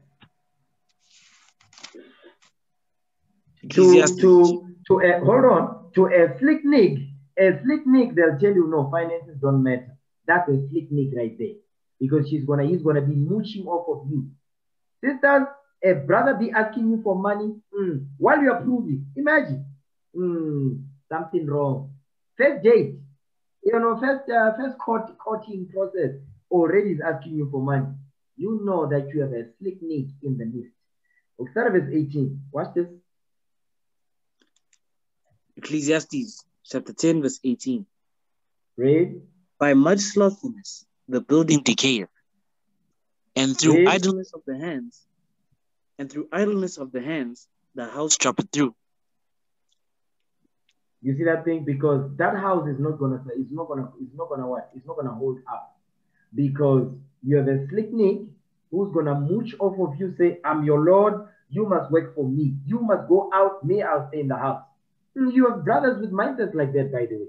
In Israel, you've got brothers with a mindset like that, say, no, but and they're gonna use some dumb analogy. They say, you know what? When you look at the animal kingdom, right? Look at the lion. Who's hunting? He says the females are the ones that hunt, and the men are the ones that protect the herd. They're gonna tell you dumb stuff like that. And you as a simp, they say, by the way, brother, you know, I'm a Judite. You know, I'm a lion of Judah. I protect the compound. When you go and hunt, they're gonna use those examples, and you will believe that thing in your simple-mindedness. You'll believe it. That's a slick Nigg. Okay? Read on. Verse 19. Watch this. Verse 19. A feast is made for laughter, and wine maketh merry. But money answereth all things. No, love answereth all things. But money answereth all things. But money answereth all things. That's in the Bible. Money answers all things. So, brothers, listen. Do not believe a sister saying, no, finances don't matter. She's lying. She's still just in that honeymoon phase. You believe it, you fall for it, and guess what? You are a slick Nigg, and she's taking care of you. You don't do nothing. Guess what? Whenever she goes off, or there's an argument in the house, guess what? You're gonna hear some conversation. You're gonna hear some names like you've never heard them before. You understand? They're gonna be calling you a broke-ass Nigg. A broke-ass Nigg. You're gonna hear that. They're gonna call you a bad. That's a broke-ass Nigg right there. Every single time when you have an argument, that will always come up. You understand? But a Nigg doesn't think about that. A Nigg, the only thing he's thinking about is the game. You understand?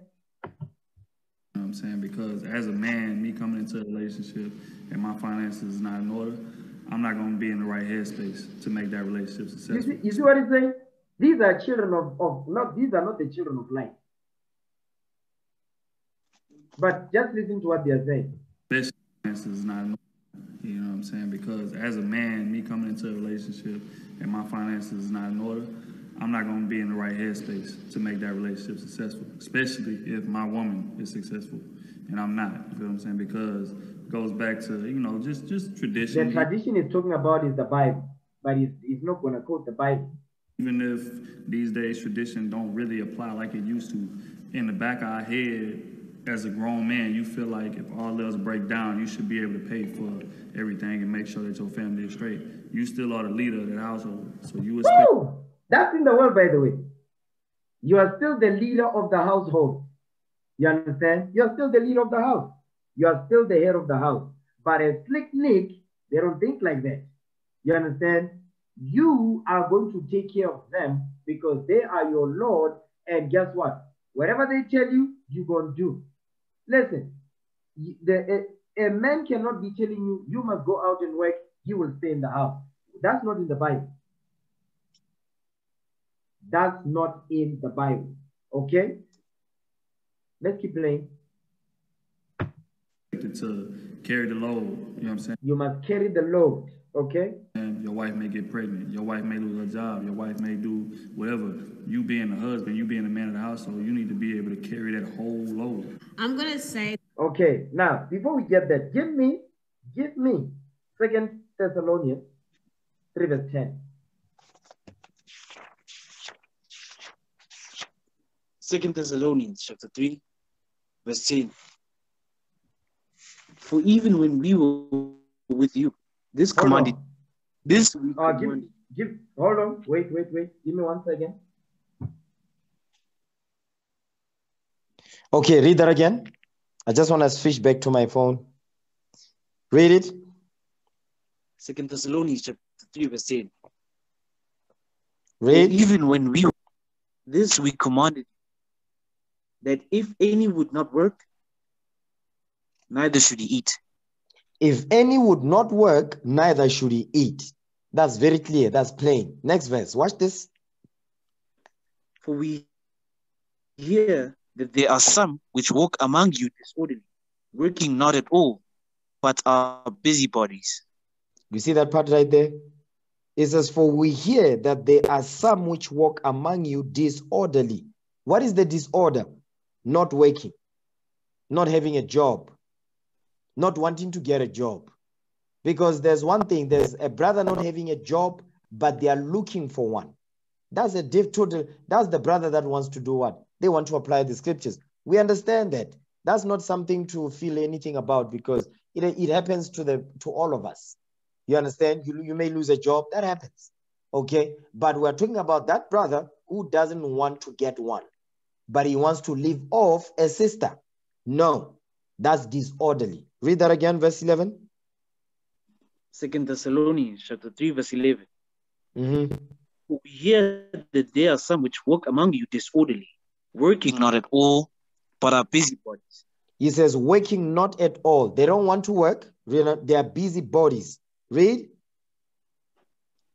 Now them that are such, we command and exhort by our Lord Jesus Christ, that with quietness they work and eat their own bread. You see what he's saying? He says, now them that are such, we command and exhort by our Lord Jesus Christ, that with quietness they work, meaning what? They must get a job and eat their own bread so they can be able to maintain themselves and be able to ready themselves to maintain a wife and children. Come on.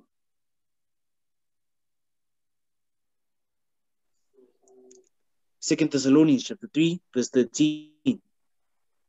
But ye, brethren, be not weary in well-doing. He says, don't be weary in well-doing, meaning what is the well-doing? The subject matter is the what? Having a job. He says, don't be weary in well-doing. Well-doing meaning we're having a job and taking care of your nation, taking care of yourself. Read on. And if any man obey not our word by this epistle, note that man, and have no company. Wait, hold on. It says, if any man obey not our word by this epistle, because the Apostle Paul had to write this to the church in Thessalonica, because this was going on. He says, note that man, meaning what? Point him out, expose him, shame him. Come on, read. Note that man, and have no company with him, that he may be ashamed. You see that thing? It says, note that man, and have no company with him, that he may be ashamed. Because what? But a slick Nigg is not ashamed by this stuff. A slick Nigg, this is normal to him. That's a slick Nigg right there. You understand? Read on. Verse 15. Yet count him not as an enemy, but admonish him as a brother. You see what he's saying? But he says, but don't count him as an enemy. He's not an enemy. But guess what? He says, but you must admonish him. Correct him as a brother. Meaning what? You must what? Check him to tell him, bro, you need to get a job. We're not talking about that brother that is looking, dropping CVs, waking up in the morning. You understand? They are on the internet, scrolling, applying and all of. We're not talking about that brother. We're talking about that slothful Nigg that wants to mush off the sister. Because the sister is simple, she's thirsty, she's just looking for the D. Guess what? She will take that slick Nigg. Once you are now married to that slick Nigg, she's yours. I mean, he's yours. You cannot, there's no takebacks after that. And we cannot make him to get a job because he's the head of that house, quote unquote. He's the head of that house. Now we can't tell him to do nothing. We can't force him to go and get a job. We can't. It's not our place to do it. He knows the scripts. He just won't apply because he's a slick Nigg. He's slothful. You understand? Okay. Let me go back now and share my screen. That I have two sides to this. I really do. If you know me personally, then you know I have two sides to it. When you're in college, I mean, you're building. I mean, you're. Let me see. Not this one. 951. Financial stability. Yes. Men don't care about that because a lot of times men are always the breadwinner. Equal level at the same time. Men don't care about that. If a man meets a woman and she's struggling or she's going through something, if she has a good heart and we see the potential in her and she can... If she has a good heart or if she has a fat ass. No. If she has a fat ass or some fat titties, or she gives them up quick, you guys love her. Okay, strong languages. So just, be aware of that. Okay, 951. Let's go to 951. Able to assist you as a man, to able to assist in paying for. How am I going to be able to assist you as a man, to able to assist in paying for the apartment or whatever it is, maybe just me being a provider I am. I don't think I could do that. I tell my wife all the time, if it ever fall apart for both of us, I'm going back to what got me here.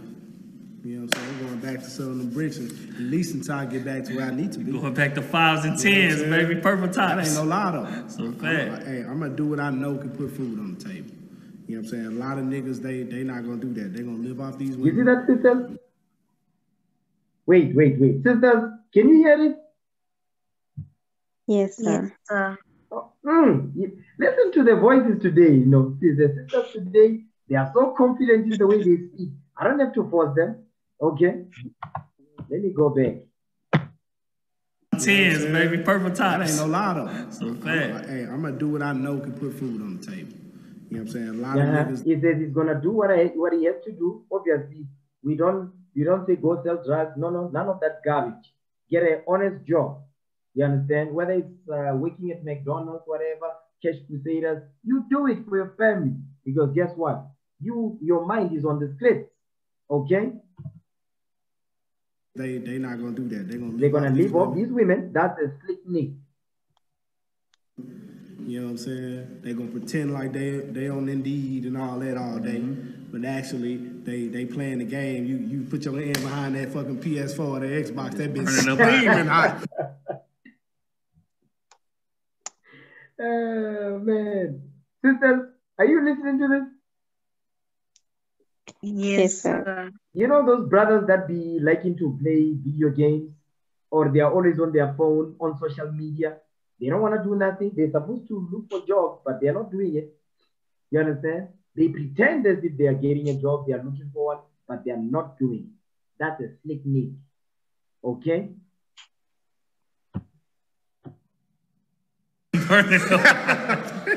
So fat. But as soon as he hear that garage go up, you know what I'm saying? He open that laptop up and Indeed up like he been searching all day. That's what these niggas be doing to y'all, man. I don't want to call it a double standard. This one, she's not this one. Let's move on. This one, the stuff that the way she talks. Let's go to her. So strong language. Let's just keep it straight. Somebody be making a certain amount of money and like you not there. Some men are finessers.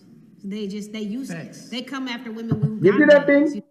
That's a slick Nigg right there. You see what she's saying? It says some men. Give me that in Sirach 11. Sirach chapter 11 verse 29. That's what I want. Sirach? No, not 11. Is it 11? Sirach 11 29. Watch this. Some men they've got game. And you sisters, the game they have with the Bible is what we read in 2 Timothy 3. When it says, having a form of godliness, but denying the power thereof. Sirach 11 verse 29. Watch this. Ecclesiastes chapter 11 verse 29. Read. Bring not every man into thine house. Do what?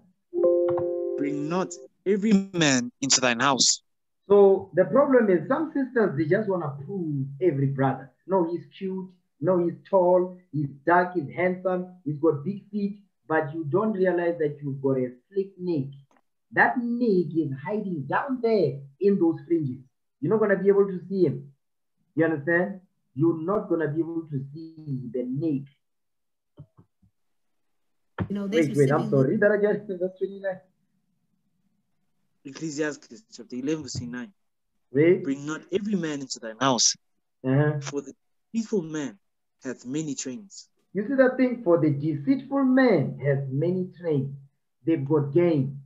You understand? He's a slick Nigg. He knows how to work you, because guess what? Your mind is captivated by him. Guess what? It says, because the deceitful man has many trains. If this plan doesn't work, he's going to jump up to the next one. What is the goal? To body bag you, to put you in a body bag, because guess what? They're going to require you to go out there to get the money, to work, to bring the bread home while they sit at home and what? So no, I'm the alpha male. You know, lions don't go hunt. Females are the ones that go hunting. We protect the herd. I'm protecting the compound. Some evil stuff, you're going to hear stuff like that. Okay? Jump down to verse 33. Watch this. Ecclesiastes chapter 11, verse 33. Take heed of a mischievous man. The mischievous man is the deceitful man in verse 29 that has many trains. Come on. For he worketh wickedness. He does what? For he worketh wickedness, lest he bring upon thee a perpetual blot. You see that thing is you must take heed. How do you do that? You prove him. You understand? You must prove him long enough to search if the Nigg is hiding. You understand? Take heed of a mischievous man, for he worketh wickedness, lest he bring upon thee a perpetual blot. You're going to have problems in the marriage forever that are never going to end. Why? Because you have a slick Nigg in the midst. You understand? Looking at the woman who's not the pretender, who really got what she says she got. And, you know, they get geeked up on a lot of Houston niggas are sack chasers. I mean, this one, yeah, so strong language. Okay, but there's conversation in the background. Who's talking in the background? If you want to talk, just mute your mic. Or, you know, they get geeked up on a lot of Houston niggas are sack chasers. I mean, y'all are. You know, I've never seen shit like this in my life. I like finessers. Let's stick with the finesse word. Okay. We finessers. Sack chasers and finesse. Y'all worse than a lot of these bitches. You know what I'm saying? You know, y'all see girls. Meaning what? He's a band. He's a broke ass Nigg. Girl in Benz, you see she's staying in a fucking high rise that's, you know, sealed off, and you know she gotta be paying about $2,500 to $3,500 to live in that bitch, you know what I'm saying? And, you know, and you see that and your eyes light up and you see dollar signs, you know what I'm saying? And, you know, for a woman that's already on her shit, you know, we accept a little bit more sometimes. You know, you either get the women who are gonna be lonely, like I'm Sister Soldier, I don't need nobody, or you get the woman who's like, you know, I do want love, I do want a chance, I am gonna give him a chance because, you know, I'm a try. I'm gonna work with him because he's not in my class. This is what happens. But a slick Nigg, these things don't affect him. A slick Nigg is not affected by these things. You understand? Financially stable. I'm not gonna hold that against him. But what you end up getting is a big fucking bill. You see that thing? It says you end up with a bill, meaning what? This Negro, he's just a bill. And guess who's gonna fit the bill? The sister's gonna fit the bill. Because when the sister goes out, he's at the house. He's at the house. He's not going out there to do the work. He's not going out there to get the bread. You see that thing? So now he's become a burden. Go back to Sirach 25. When he's supposed to be what? He's supposed to be the head of the house, to take care of things. You understand? Read that, Sirach 25, 22. Ecclesiastes chapter 25, verse 22. Read. A woman, if she maintain her husband, is full of anger, impudence, and much reproach. You see that thing? This woman right here that she's talking right now, this woman is full of anger. This sister right here, she's full of anger and much reproach. You can see the way she's talking. She's bitter. Okay? Financially stable. I'm not going to hold that against him. But what you end up getting is a big fucking bill trying to help him put him on. You know what I'm saying? And I ain't motherfucking Build-A-Bear. I done did that too many motherfucking times. She's done too many. She's done it too many times. You understand? Baby, I've been hit for thousands, and I can never fucking do that again. Hey, shout out to you that broke. Shout out to the niggas. You got less. You did. But if there's a God, there's karma. Okay? You see that part right there? So, sisters, I hope you listening to this, because if you don't prove the brother, make sure that he's been holding a job for a while, 2 years plus, and so on. He's got himself together. You understand? He can handle the finances. You understand? And if he don't know how to handle the finances, will he be step up? Let's say you know how to handle the finances. Guess what? If your wife knows she's better than you when it comes to money, listen, let her handle the finances. There's nothing wrong with that. You understand? But a Nigg is not going to allow that to go down because of what? Pride. But guess what? With your pride, you're going to end up being broke all the time. Okay? Yes, we're in captivity. We're subject to payment. Don't get it twisted. You understand? I do recommend women work when they're in a relationship because they just make life You see easier. that thing? That's Proverbs 31 mindset. Women must work. You must have a job, sis. Okay? In this era, Don't come in if you brothers. Nah, that's not tonight's topic. You gotta have a 2-income household, you know what I'm saying, to live any kind of comfortable. But if all else fails, you as a grown man should be able to pay for everything. You see that thing right there? You as a grown man, what makes you to be a grown man? The scriptures do that thing. You understand? Watch this. Give me that in Tobit. I like this precept. Tobit chapter 1. Watch this. I like the book of Tobit, the beautiful book. Give me Tobit 1 and verse. Give me Tobit chapter 1 and verse 9. Yeah, read verse 9. Then we're gonna read down a little bit.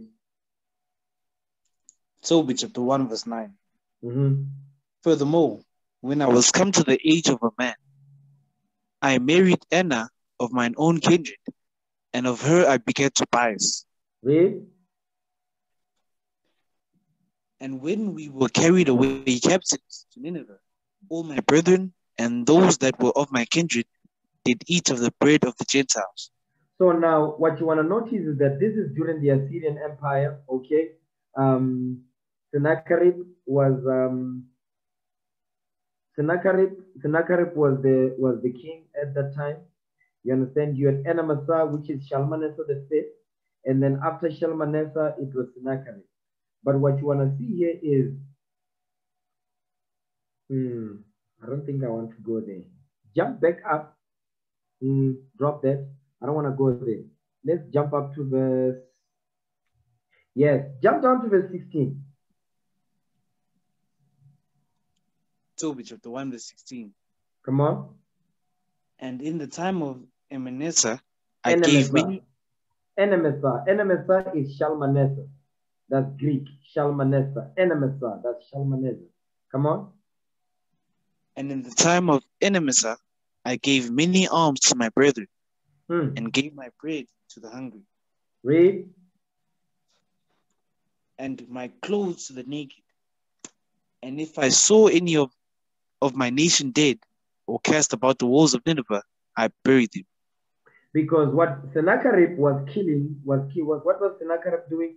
Sennacherib was killing our forefathers and foremothers, and Tobit was the one that was burying the dead bodies. Watch this. But what you want to see is Tobit was very responsible. Tobit, guess what? In verse 9, Tobit, when he came to the age of a man, that means he had a job. Tobit had a job. He took care of things. You understand? He saved up. He says, and remember, we was in captivity. He was not in the kingdom. Tobit was able to what? He got married because he applied what we read in Genesis 2:24. You understand? Shall a man leave father and mother and cleave to his wife, and they two shall be one flesh. Tobit did that because Tobit had a job. He had money saved up to take care of what? The wife and the child, Tobias. Not only that, read verse 16 again. This is what Tobit did. Tobit chapter 1 verse 16. And in the time of Enemessar, I gave many alms to my brethren, and gave my bread to the hungry. You see what Tobit did? It says, I gave many alms. He didn't give alms. He says, give many alms to my brethren and gave my bread to the hungry. You understand? He was taking care of Israel. Read. And my clothes to the naked. And my clothes to the naked. Come on. And if I saw any of my nation dead or cast about the walls of Nineveh, I buried them. Today, guess what we are doing? We are raising the dead. We are raising the dead, and guess what? We must give them bread. We must clothe them that are naked. We must teach them the laws of God to take them out of the shame and the reproach of sin. And also, physically also, clothing. Brothers, sisters don't have clothes. We must come together and help, okay? And give alms. Now, let's play on. And I feel like if you're not in a position to do that, you don't need to be dating. Woo! That's heavy right there.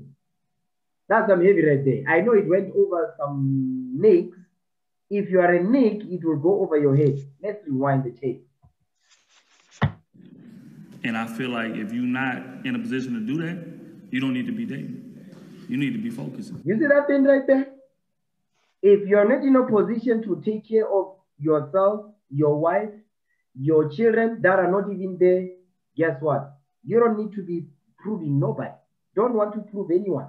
Just stand right there and deal with yourself and apply the scriptures so you can change your life. That's what you need to be doing. You don't need to be doing nothing. He says you need to be focusing. You see that thing? You need to be focusing. Watch this. Give me the book of Ecclesiasticus. Ecclesiasticus chapter... Sirach chapter 38. Ecclesiasticus chapter 38 verse 24. Watch this. Ecclesiastes 38 verse 24. Read.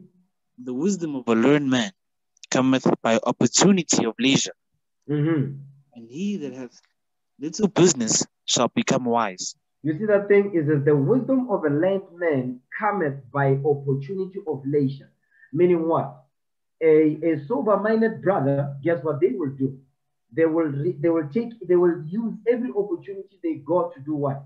To build themselves up. If they've got issues, they want to solve. If they need to improve themselves in terms of what? Their career aspirations and all of that, guess what they will do? They will improve themselves.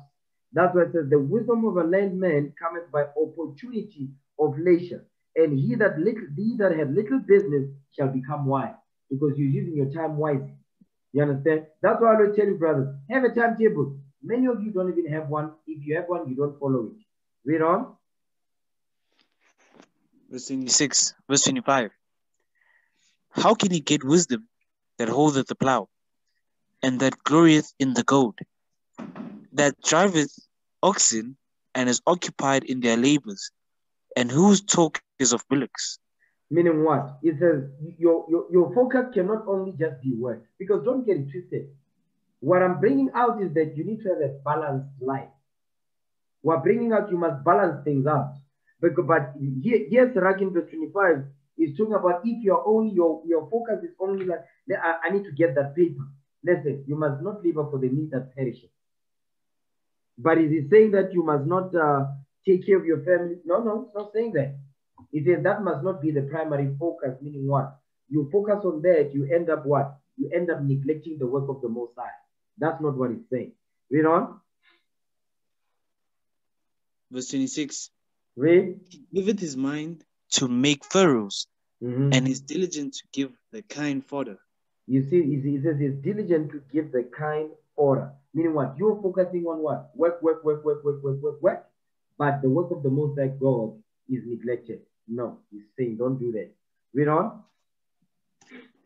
So every carpenter and workmaster that laboreth night and day, and they that cut and grave seals, and are diligent to make great variety, and give themselves to counterfeit imagery, and watch to finish a work. So now this is going into men that are what? Men that are working. He's talking about men that work, a carpenter and a workmaster. They labor day and night, and they that cut and grave seals, meaning what? You know, when they be creating these shapes with carpentry, whether it be chairs, they be graving things, some pattern in a chair or a table, whatever in a ceiling, those type of things.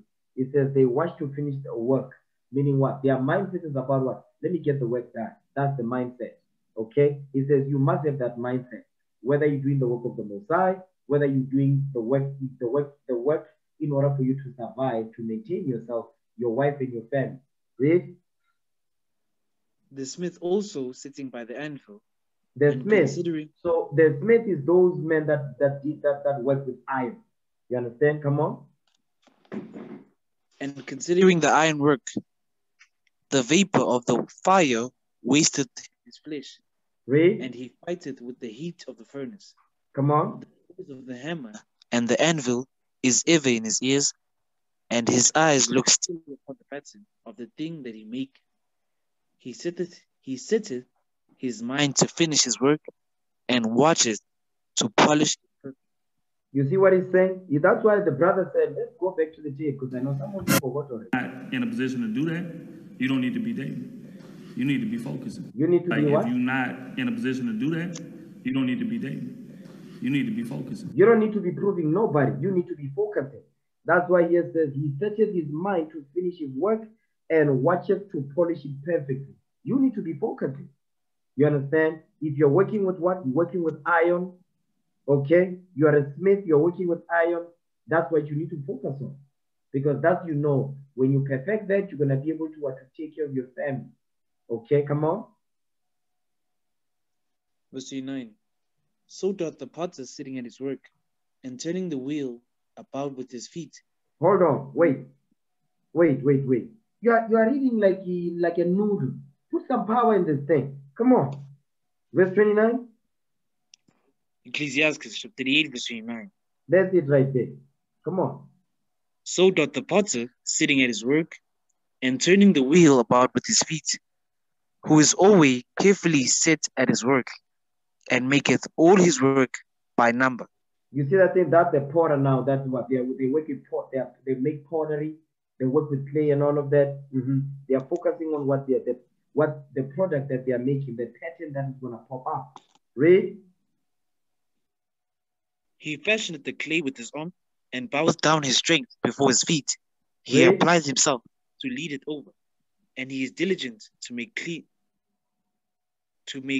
the furnace. He says he is diligent to make clean the furnace, meaning what? He is diligent in his business. You understand? Come on. All these trust to their hands, and everyone is wise in his work. You see, it says all these trust to their hands, and everyone is wise in his work. Meaning what? You must have a skill. You understand? You must have. That's why sisters get a skill. If you don't know how, if you don't have like these, you don't have a degree, you don't have a diploma, so on and so forth, get a skill. There's many skills you can get. You understand? Brothers too. That's because you don't have a degree. That don't mean nothing. You can get a skill and be skillful in something that you know is going to be able, you're going to be able to maintain yourself, open a business, so on and so forth. Those things of that nature, as long as you can be able to take care of yourself. That's what this is going on. That's what this is going into. Take care of yourself, your nation, your family, your children. It says, without these, read the next verse now. Verse 32. Watch this. Verse 32. Without these cannot a city be inhabited. Read. And they shall not dwell where they will, nor go up and down. You see what it's saying? It says, without these cannot a city be inhabited. How are we going to be able to build this great city of Jerusalem if men and women don't put their hand to the plow? How is that going to happen? If we have Nigg among us, how are we going to build? We're not going to be able to build. So, sisters, you need to be able. That man must have a revolutionary mind. He must be revolutionary minded. He must be about the nation. He must be about what? He must be about being busy in the work of the Most High God, and understanding that if he does these things, guess what's going to happen? He will get the kingdom. So you need to have a man that has a mindset like that. You cannot a slick Nigg. You can't deal with that. He's about his rod. That's all he cares about. That's all he cares about. I'm gonna deal with that next. Watch this. You feel what I'm saying? You need to break up with your girl that you with right now, and you need to get your ass on It's Google. not me, baby. No, it's not you. It's me. It's me, baby. I'm not in this. That's right. And I need to be. Your ass need to be, because all that time you spending with her need to be being spent on Indeed. You see that thing?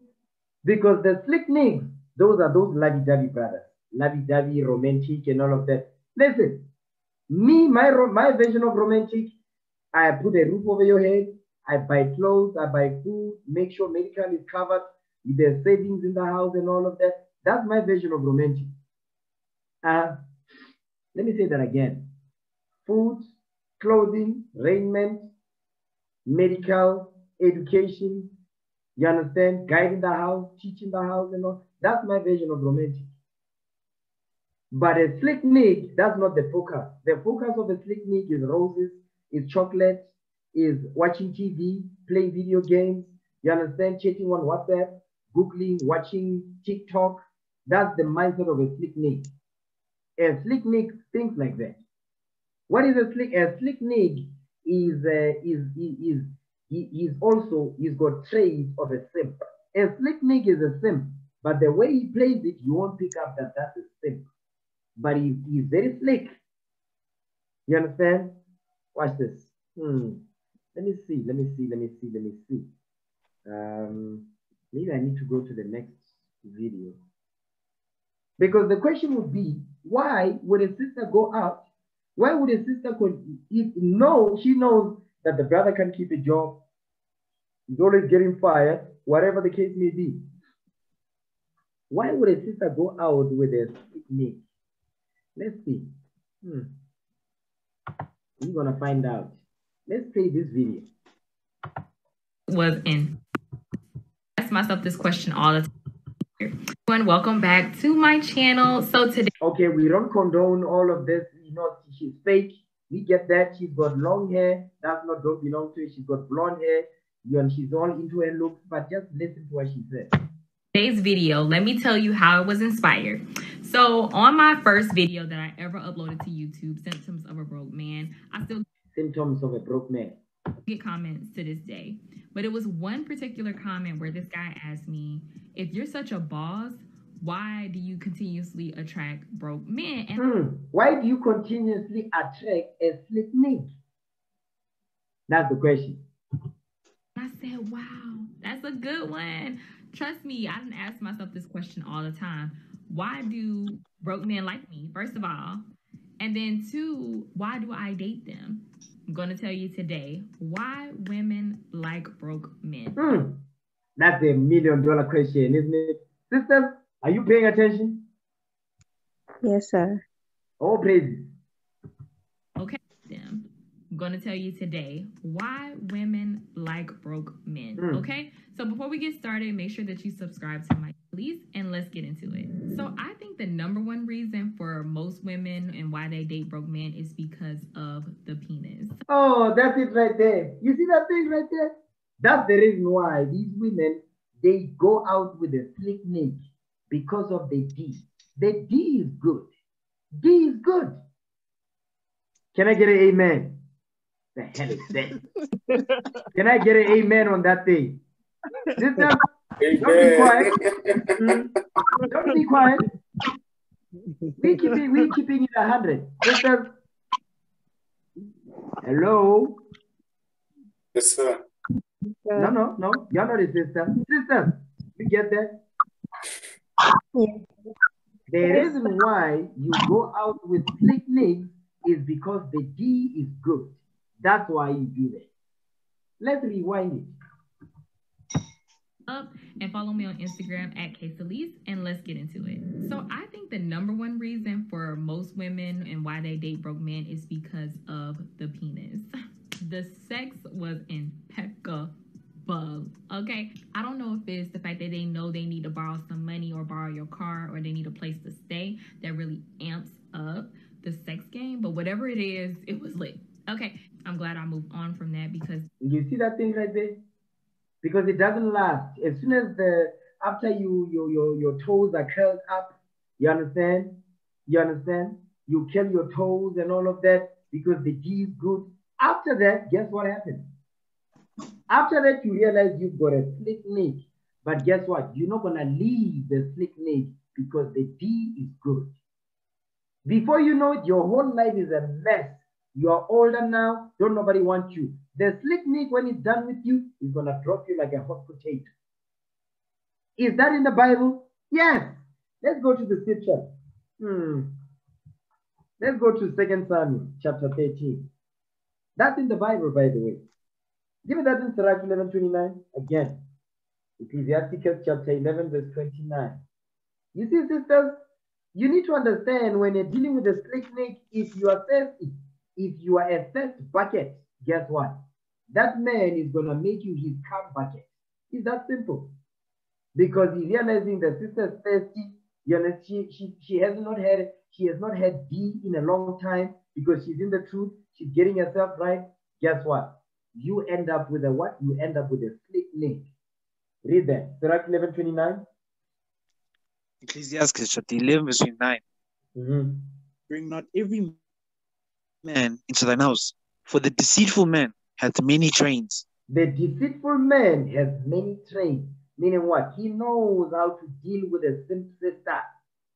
He knows how to play you. That's why it says they have a form of godliness, but they deny the power thereof. They don't apply what is written. Now, is the sister correct in what she's saying? The number one reason why women hook up with slick necks is because of the D, because of the sex. Okay, watch this. 2 Samuel chapter 13, verse 1. Let's start there.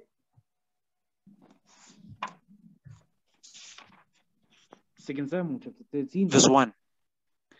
And it came to pass after this, that Absalom, the son of David, had a fair sister, whose name was Tamar, and Amnon, the son of David, loved her. No, Amnon. Amnon was Absalom's brother. He was his half brother. You understand? So you had David's son Absalom. You understand? And Absalom had a sister. It says the sister was fair. She was beautiful. It says what? And the son of David had a fair sister whose name was Tamar. And Amnon, the son of David, loved her. You see that thing right there? Because they're different mothers. So now Amnon wants to sleep with his half-sister. That's what Amnon wants to do. Okay, that's an abomination of your sleep in Leviticus 18. Go ahead. Verse 2. Second book of Samuel, chapter 13, verse 2. And Amnon was so vexed that he fell sick for his sister Tamar. For she was a virgin. And Amnon thought it was hard for him to do anything to her. So now Amnon was vexed because her beauty kept him prisoner. Give me that in Judith chapter 6, verse 9. Judith 16, verse 9. Judith chapter 16, verse 9. This was Amnon's problem. Okay? Amnon had a problem because it says he was so vexed that he fell sick for his sister Tamar. That's how much the lust he had for his sister. Give me Judith 16, verse 9. Watch this. The book of Judith, chapter 16, verse 9. Her sandals ravished his eyes. Her beauty took his mind prisoner. You see that thing? Her beauty took his mind prisoner. That's some heavy stuff right there. Read that thing again. Verse 9. I don't know why the Most High God will do this thing. You see? Read it again. The book of Judith, chapter 16, verse 9. Her sandals ravished his eyes. Read. Her beauty took his mind prisoner. Her beauty took his mind prisoner. Go ahead. And the fortune passed through his neck. Hold on. That's not a regular Negro. Read that part again. The book of Judith, chapter 16, verse 9. Her sandals ravished his eyes. Her beauty took his mind prisoner. And the fortune passed through his neck. A fortune is a sword. And the sword passed through his neck. Meaning what? Our foremother Judith, you was going to chop off, you was going to put this man to death. But the point here is this. It says her fortune passed through his neck. That's the sword right there. You understand?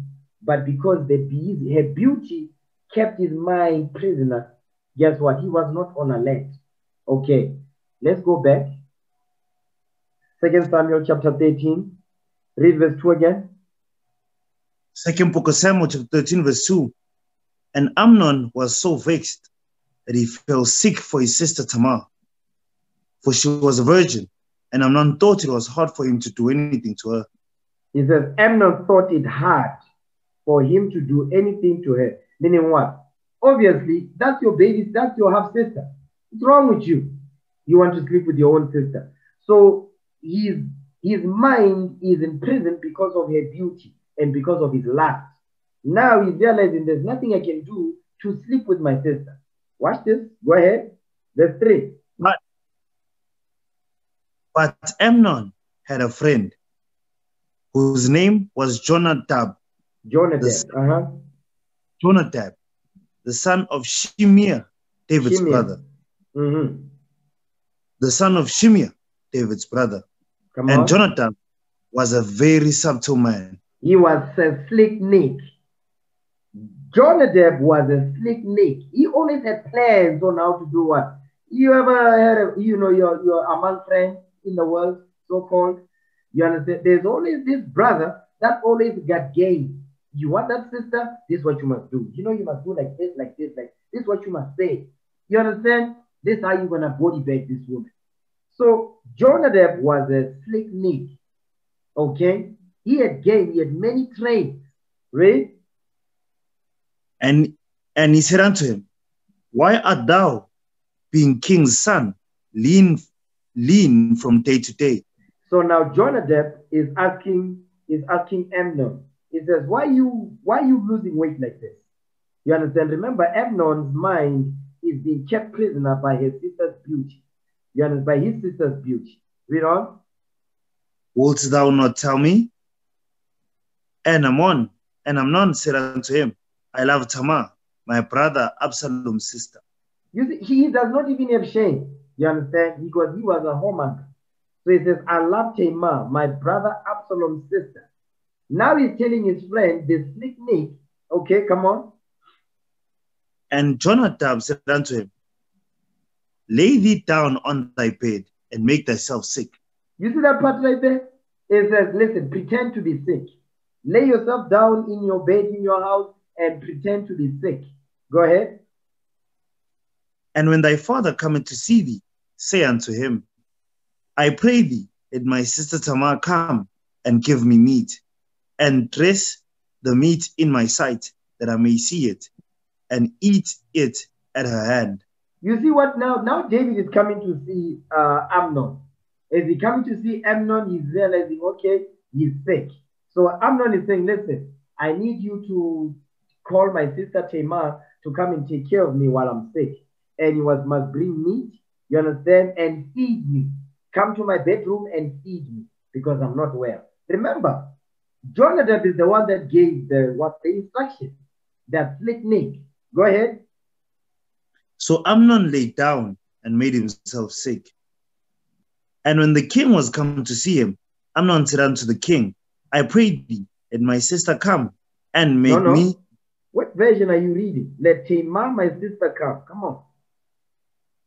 2nd book of Samuel, chapter 13, verse 6. So Amnon lay down and made himself sick. And when the king was come to see him, Amnon said unto the king, I pray thee, let Tamar, my sister, come and make me a couple of cakes in my sight, that I may eat at her hand. You see what he's saying? Now he's telling King David now the plan that Jonadab gave unto him. Read on. Then David sent home to Tamar, saying, go now to thy brother Amnon's house, and dress him meat. Meaning, man, make food for him, which was his sake. Come on. So Tamar went to her brother Amnon's house, and he was laid down. And she took flour and kneaded it, and made cakes in his sight, and did bake the cakes.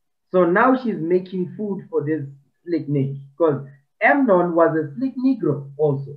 Go ahead. And she took a pan and poured them out before him, but he refused to eat. And Amnon said, have out all men from me? Have out all men from me. And they went out every man from him.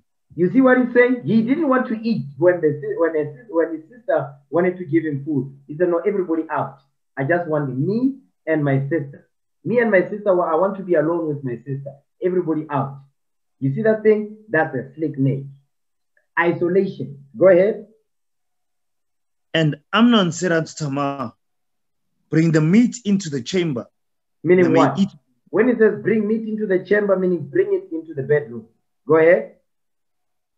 That I may eat of thine hand. And Tamar took the cakes which she had made and brought them into the chamber to Amnon her brother. Read. And when she had brought them unto him to eat, he took hold of her and said unto her, come lie with me, my sister. You see what she's saying? Have sex with me. That's what now Amnon is saying. Have sex with me. Now that the sister is in the house, guess what? Watch this. Go back to 2 Timothy 3 now. I want you, brothers, I want you sisters to pay attention here. Okay, 2 Timothy chapter 3. 2 Timothy 3 verse 6. Read that thing for me again. 2 Timothy chapter 3 verse 6. Read. Of the sort are they which creep into houses and lead captive silly women laden with sins, led away with diverse lusts. You see that thing? They lead captive, they creep into houses. You see how, because his version of creeping into the house, what did he do? He pretended to be sick to lure the sister into the house and kick and say, everybody out, I want my alone time with my sister. Because the sister is not thinking anything of it. Because, by the way, David also didn't think anything of it because that's your sister. Okay, and you are sick. All right, go back. 2 Samuel chapter 13 verse 11. 2 Samuel chapter 13 verse 11. And when she had brought them unto him to eat, he took hold of her and said unto her, come lie with me, my sister. Read. And she answered him, nay, my brother, do not force me. Meaning don't rape me. Meaning don't rape me. It says do not force me. Meaning don't rape me. Come on. Do not force me. For no such thing ought to be done in Israel. Do not thou this folly. So now the sister is saying, no. We can't do this. You understand? This thing is not supposed to be done. I'm your sister, damn it. Okay, come on. And I, whither shall I cause my shame to go? You see that thing meaning what? Remember, she's a virgin. It says, I'm going to cause my shame to go. Because guess what? It's a shame for a sister not to be a virgin and she's not married. That's a shame. Go ahead. And as for thee, thou shalt be as one of the fools in Israel. Now therefore I pray thee, speak unto the king, for he will not withhold me from thee. Because he knows, speak to daddy. Talk to daddy, okay? Daddy's not going to withhold me from you. Because he knows very well that David was not going to agree to that. She knew. So she used what she was smart. He said, no, talk to daddy. Daddy will approve it. Okay, come on. Howbeit he would not hearken unto her voice, but being stronger than she, forced her and lay with her. So now Amnon raped his sister. Amnon raped his sister because that's how deep the lust was. The lust was so deep, Amnon raped his sister. Now, watch this. This is the part. Let me go back to the video so we don't lose the thought. Because I know some of you forgot. Men and why to leave, and let's get into it. So I think the number one reason for most women and why they date broke men is because of the penis. The sex was impeccable. Okay, I don't know if it's the fact that they know they need to borrow some money or borrow your car. You see that thing? Because the reason why they sex you good, but they have an agenda.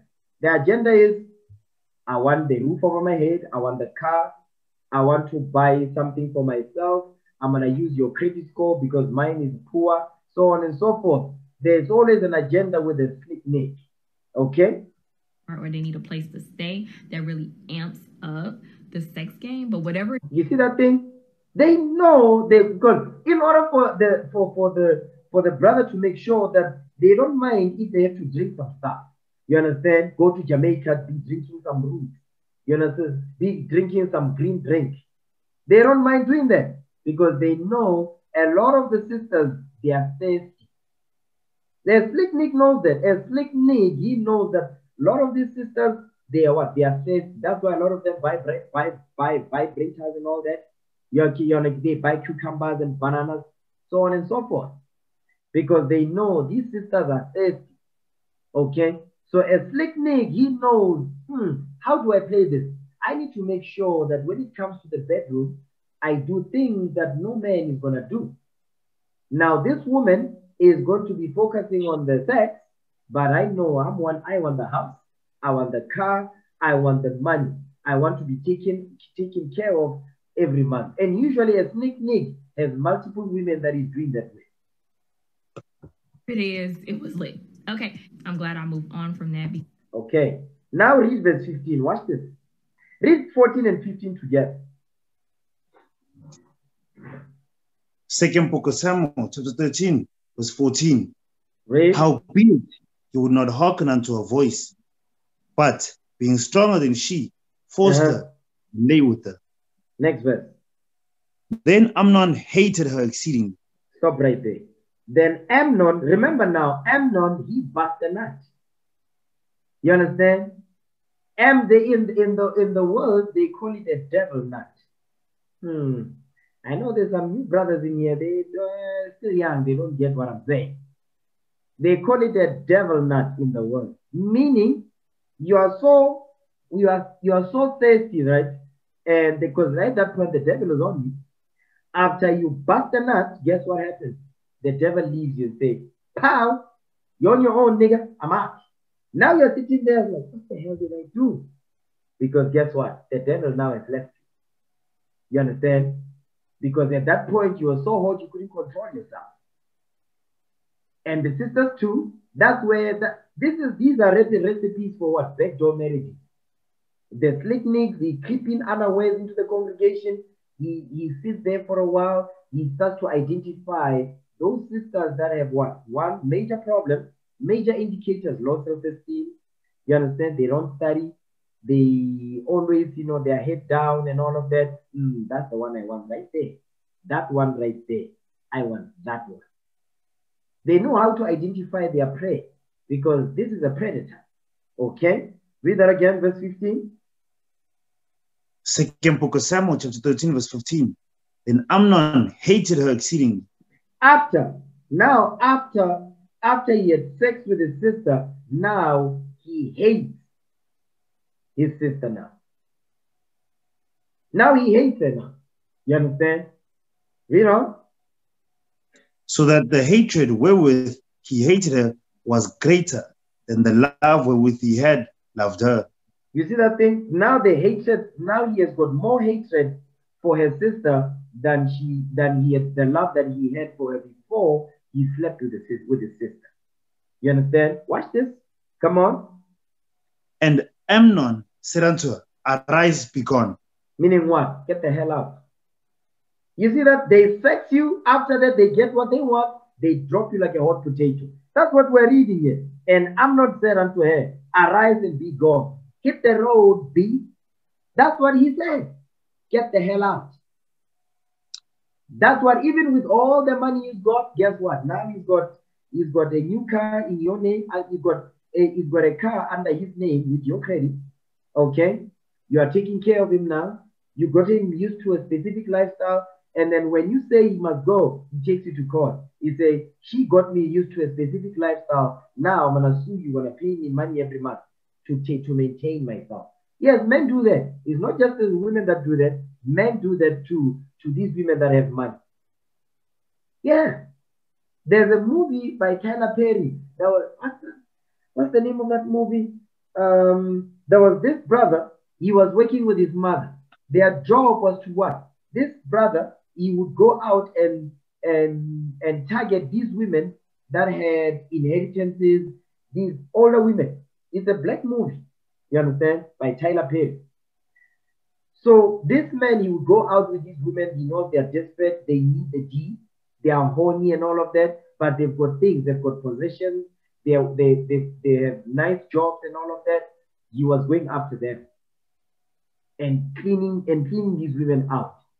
That's a slick Nigg. So you sisters, because you are horny, you are thirsty, guess what? A slick Nigg will slip inside of you, if you know what I mean. And because you are thirsty, that is the one thing that's going to keep you there. But that's not going to last. It might go on for maybe 3 months, 6 months, and you think, oh, now that's good. No. As soon as he busts a nut, guess what? Now you're going to see the true Nigg pop out. You see, men, they don't take time for you to, as once the man, the brother, you know, he drops his stuff in you, now the true Negro comes out. Sisters can pretend for a while, they can push it for a while, but brothers, as soon as he does his thing, now you're going to see his real character will come out. His true nature, the one that you didn't take time to prove, you're going to end up with a slick Nigg. Okay, watch this. Let's see. Because they will get you in your feelings. Sometimes when you see that part right there, they will get you in your feelings. The sex is good, you think that you want more from them, but then you see that they will get you in your feelings. Sometimes when the sex is good, you think that you. This sister's got experience. She's telling you sometimes when the sex is good, you see the common denominator, sex. Want more from them, but then you realize, wow, you're really a roach. You are really a Nigg. You are a slick Nigg. Can't make you my man, you know what I mean? So that's really kind of what happens, but it takes a minute, especially if it's, like I say, if it's it's kind of hard to detach. You see that thing? There it is right there. You see she's saying? It says if the sex is good, it's very difficult to detach. And because sisters are thirsty, guess what they do? They hold on to that slick Nigg. And the slick Nigg, he's the one that is going to give you diseases. He's the one that is going to cause a lot of stress in your life. And you're not going to see it at the beginning because guess what? You are still addicted to the magic stick. You understand? But over time, you're really going to start to see. And by the time you realize it's too late, you've got 3-4 kids. After you've got 3-4 kids, he drops you like a hot potato. He moves on somewhere else. Guess who's left with the kids? You. You are now left with the kids now by yourself. At that point, you want to settle down and all of that. The slick Nigg is gone. He's on to the next victim. In the truth with the Bible, by the way. Don't get it twisted. Especially if it's, like I say, if it's kind of hard to detach. I'm guessing because they don't have any other skill that they make sex their skills. Because the bill. There it is right there. You see that thing? A slick Nigg. They go to the gym. They eat right. Where they get the money from? From these women that they are sexing, and these women, they reward them. So what is this? What is this? This a slick Nigg, what is he? He's a whore. A slick Nigg is a whoremonger. Sex is the trade, is the business is in. He's a gigolo. Those got to get paid, and they're not going to pay them because they don't have no job. So they got to secure the woman to do it. And the way they secure us is they secure you, sister. They're going to secure you with the sex. They're going to secure you with the sex. You understand? Because you're simple as hell, guess what? They're going to body bag you with the sex. Oh, that's what it is. Sorry about my neighbor's dog barking, but he's just so stupid. But anyway, next thing is availability. They always have time. That's it right there. Because he's not working. He doesn't have a job. Whenever you call him, you always get him. He's always available. Why? Because he's not working. He doesn't have a job. They're not out here grinding and hustling. So they have time. You can call them anytime you want to see them, and they are there as long as you pick them up most of the time. You see that thing? As long as you pick them up. Why? Because you are taking care of them. Give me that thing. Go back to Sirach 25:22. Because if you're always picking them up, guess what? That means when one, they cannot catch a cab, because where they're going to get the money from? They don't have a job. You understand? Read that, Sirach 25:22. The book of Ecclesiasticus, chapter 25, verse 22. A woman, if she maintain her husband, is full of anger, impudence, and much reproach. You see that thing? A woman that has to maintain her husband is full of anger, impudence, and much reproach. Okay? Watch this. Give me the book of Jude, verse 4. Jude, verse 4. Watch this. Because the Apostle Jude, he talked about this thing. He talked about the slick Nigg. Okay? Jude, verse 4. Read what you got. The book of Jude, verse 4. For there are certain men crept in unawares, who were before of old ordained to this condemnation. Read. Ungodly men. What type of men? Ungodly men. Ungodly men. These men, they have a form of godliness, but they are denying the power thereof. These are ungodly men, but they think themselves just men. Watch this. Give me the book of Acts. Is it Acts or Luke? One second. Yeah. Luke 20. Luke 20, verse 20. The book of Luke, chapter 20, verse 20. Read. They watched him. They did what? And they watched him. Guess what? As slick Nigg, they are going to watch you.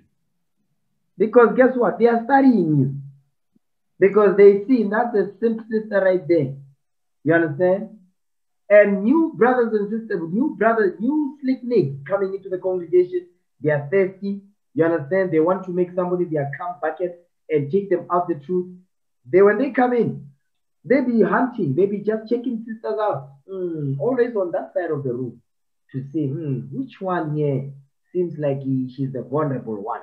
I want that one right there. That's why it says they watched him. They will watch you. Okay? Come on. And sent forth spies, which should feign themselves just men. You see that thing? Which should feign themselves just men. And send forth spies, which should feign themselves just men. Meaning what? He's not a man of God. He's an ungodly man. That's what Jude says. They creep in unawares. You understand? They were ordained to the condemnation of death when the Lord returns. Ungodly men, but they feign themselves just men. You understand? They have the form of godliness. That's how they feign themselves just men. They have a form of God. They've got fringes and a ribbon of blue. They've got a Bible. You understand? They make notes and so on. Okay, come on. That they might take hold of his words. You see that thing? They listen to you. Read on. That so they might deliver him unto the power and authority of the governor. In this instance, you're going to be delivered into their own hands because they want you. And they're going to get you because they know your sister is simple as hell. You understand? Go back to where he was at. Jude verse 4. The book of Jude verse 4. For there are certain men crept in unawares, who were before of old ordained to this condemnation. Ungodly men, turning the grace of our God into lasciviousness. You see that thing? Is that they are turning the grace of our God into lasciviousness.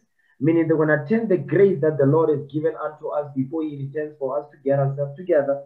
They're going to turn that into sexual deviancy. They're only coming in because they are thirsty. They're looking for that thirst bucket. You understand? The only reason why they come is because of what? Excuse the pun. The reason why they come to the school is because what? They want to turn the grace of our Lord into lasciviousness. And you can be sure they're going to find that simple sister who doesn't what? Who doesn't study, who's not applying the commandments, you understand? Who's not watchful. They're going to look for that one. You understand? Who separates herself. Read on. And denying the only Lord God and our Lord Jesus Christ. You see that thing? So because guess what? These men, they are not the men of the Lord. They are not here to serve the Lord. They are only here because of what? They are only here because they want to do what? They are slick Niggs. They want to sex the women and what? And move on. They sex the women, they get the benefits. What is the benefits? The car, the money, the what? The shelter, the clothes, and all of that. They just be going around smooching off these women. But they're gonna come in because again, you remember the slick Niggs, they also see that, wait a minute, brothers are getting themselves together and the sisters too, which means we can go and say, I also want to, I'm an Israelite, I want to keep the commandments. But they're not there to keep the commandments or to build the nation. No, no. They are there because what? They are crept in unawares. They want to turn the grace of our God into lasciviousness. Watch this. A slick Nigg. Here's another one. Here's another one. Give me the book of Deuteronomy, chapter 22, verse 13. Deuteronomy, chapter 22, verse 13. This one is a slick Nigg. Remember, the class is called Spiritual Vampires, Chronicles of Slick Niggs. Chronicles of Slick Niggs. So now, here's another characteristic right here of a slick Nigg. A slick Nigg, the characteristics of slick Niggs, a lot of them they have the spirit of abuse. They are very abusive, physically, mentally, spiritually, financial abuse. They are abusive. We're gonna deal with the verbal one. Deuteronomy 22 verse 13. Watch this. The book of Deuteronomy, chapter 22, verse 13. If any man take a wife and go in unto her and hate her. You see that thing? Isn't that what Amnon did? That's what Amnon did. That was not the wife. But the point is, he went in unto her. He forced himself on his sister. And guess what? After that, he hated his sister. Okay, come on. And give occasions of speech against her. And give occasion of speech against her. Verbal abuse. They are verbally abusive. You understand? They call you out, they call you names, they belittle you, and so on and so forth. You understand? Read. And bring up an evil name upon her. They bring up an evil name upon you, meaning what? They belittle you. They curse you out. They use opprobrious words. You understand? They'll be cursing you out with your private parts and all of those things. Yes. Read on. And say, I took this woman, and when I came to her, I found her not a maid. Meaning what? She's a whore. Now, you see what he's doing? Now, the slick Nigg is quite abusive. The sex is good, but he's abusive. Verbally, he will abuse you. He will break your spirit.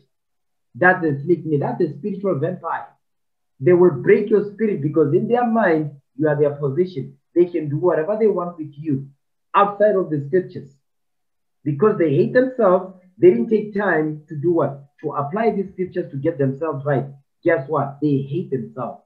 When they get together with you, they're going to hate you because they hate themselves. They're going to verbally abuse you. But you're not going to leave because guess what? The sex is good. The D is good. It's simple as hell. Read that again. The book of Deuteronomy, chapter 22, verse 14. And give occasions of speech against her, and bring up an evil name upon her, and say, I took this woman, and when I came to her, I found her not a maid. Give me Sirach 23 verse 10. Ecclesiastes chapter 23 verse 10. And a lot of the times, the slick Nigg, you understand, they're very forward with the mouth. You understand? Very, very forward with the mouth. They be calling you names and things like that, belittling you. You understand? All of that.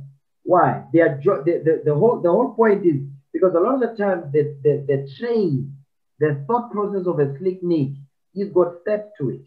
First, he'll get you with the sex because the sister you are safe.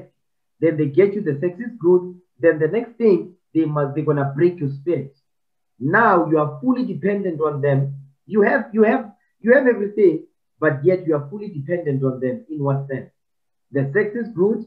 They trap you up with a good sex, but at the same time, they do what? They verbally abuse you. So now when they verbally abuse you, I'm not going to do it again. How do you solve the problem? They sex. Now it's always this bittersweet all the time. Bittersweet, bittersweet. You have the sex, then verbal abuse. I'm sorry, I'm not going to do it again. Then they go back. The sex. Guess what? You see that thing? Now you are trapped up with that slave Negro. Okay, come on. Surah 23 verse 10. The book of Ecclesiastes, chapter 23, verse 10. For as a servant that is continually beaten shall not be without any blue mark. No, without a blue mark. So a servant that is continually beaten. This is not only going into physical abuse, but verbal abuse. They what? They continually beat you with their words. They are breaking your spirit. You understand? You come in the truth, the sisters got what? The sisters full of joy and all of that. And guess what? Now he gets married to this little Negro. Now the sister's gone. The sister don't even smile no more. Why? Because you hooked up with a slick Negro who's got demons on him. Now he's verbally abusing you. You understand? Come on. So he that sweareth and nameth God continually shall not be faultless. Because guess what? They say you're my position now. I can do whatever I want with you. That's the thought process. Okay, jump down to verse 15. No, verse 13. Read verse 13. Use not thy mouth to intemperate swearing. The book of Ecclesiastes, chapter 23, verse 13. Use not thy mouth to intemperate swearing, for therein is a word of sin. You see the thing, intemperate swearing meaning what? Uncontrollable swearing. It says therein is the word of sin. Jump down to verse 15 now. Watch this. The man that is accustomed to opprobrious words will never be reformed all the days of his life. You see that thing? Because this man is verbally abusive. You understand? He's verbally abusing the sister. To do what? What is the objective? To break the sister's spirit. To quench the spirit, to break you, to destroy you. You understand? Watch this. Surah 28, verse 17.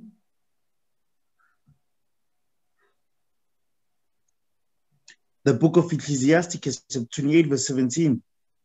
The stroke of the whip maketh marks in the flesh, but the stroke of the tongue breaketh the bones. You see that thing? But the stroke of the tongue breaketh the bones. The bones here is talking about what? Give me that in Proverbs chapter 17, verse 22. Proverbs chapter 17, verse 22. Watch this. The book of Proverbs chapter 17, verse 22. A mercy heart doth good like a medicine. A merry, not a messy heart. Do you have your glasses on? A merry heart doeth good like a medicine. That's when you have somebody that is going to cherish you, somebody that is going to nourish you. You guess what? You're going to have a merry heart because they cherish you, they teach you, they guide you. But it does, when they correct you also, you take the correction. Because some sisters will confuse correction with abuse. No, we're not talking about, we'll talk about verbally abusive. You understand? Not correction. It says, but a what? A merry heart doeth good like a medicine, but a broken spirit drieth the bones. You see that thing? But a broken spirit drieth the bones, meaning what? It destroys your mind. Your spirit is broken, your mind is broken. Why? Because of what? Opprobrious words that are used continually to bring you down, to belittle you. Go back to Surah 27, verse 17. 28, verse 17. Surah 28. The book of Ecclesiastes, chapter 28, verse 17. The stroke of the whip maketh marks in the flesh, but the stroke of the tongue breaketh the bones. You see that thing? It will break your spirit. It destroys your mind because your mind is a spirit. The whole point of this verbal abuser, this slick Nigg, is to break your spirit. They have your lock on the sex now because they don't have other things. Their tool is sex. They develop other traits. Not to get a job, no, because you think they'll do that. No. They will what? They will break you down. They will break you. Why? So that you have a low self-esteem. They will break you down. They will destroy you spiritually and mentally. The whole point is to break your spirit, that you don't have confidence. You don't think you can do better. That's the whole point of a slick Nigg. The sex is good, but you have all the benefits. They've got none of them. They don't contribute to nothing. He's a what? He's a slothful. He's a filthy stone. He doesn't want to go out and labor. He's mooching off of you. But the way he's going to do it, he will do it in such a way that will break your spirit. You understand? Watch this. Keep reading. Verse 18. Many have fallen by the edge of the sword, but not so many as have fallen by the tongue. You see that thing? Because the tongue is dangerous. The tongue breaks the bone. The bones is talking about your mind. That's the mind. Okay, come on. Well is he that is defended from it, and had not passed through the venom thereof. The venom of the tongue. Okay, it says, well is he that is defended from what? From the tongue, the forward mouth. Right? Who hath not drawn the yoke thereof, nor had been bound in a bonds. Meaning what? The tongue has not been what? Is not checked. That house is not in order. His mind is not right. He's sick. He's crazy. You understand? Cuckoo for Cocoa Puffs. Some brothers, they've got bipolar. They've got mood swings. 1 minute they are smiling, the next minute they are mad as hell. You understand? They've got mood swings. And a lot of the time, these mood swings is because of all these women they deal with. They deal with multiple women. The brothers always got what? They've got multiple personalities. They're crazy. They be moody. Why? Because of what? They keep taking all these spirits of these women that they deal with. Now they are with you. Because they didn't get themselves right. You were moving fast like Speedy Gonzalez. You end up with a demon. You understand? Watch this. Give me Proverbs 4 verse 24. Proverbs chapter 4 verse 24. The book of Proverbs chapter 4 verse 24. Put away from thee a froward mouth, and perverse lips put far from thee. You see that thing? This is a commandment. It says, put away from thee a froward mouth, meaning a disrespectful mouth, and perverse lips put far from thee. Because a lot of the time, slick Nigg, they're very good with the tongue. The sex is good, they're good with the tongue. That's all they have to offer. And guess what? When you challenge them, guess what? What's going to happen is that when you have a disagreement, obviously the sister is going to call you a Negro. That's what she's going to call you. She's going to call you a B.A. Negro, a B.A. Nigg. Guess what? Because you're emotional, guess what you're going to do? A lot of the slick Niggs, they are very emotional. You understand? When you challenge them, guess what? They get so mad they can kill you. Guess what? Those also, yes, they are verbally abusive, but they have the potential of being physically abusive. And the chances are very high because they make decisions with their emotions. When they don't get what they want, they're going to do what? They're going to go outside of the realm of normalcy to destroy it.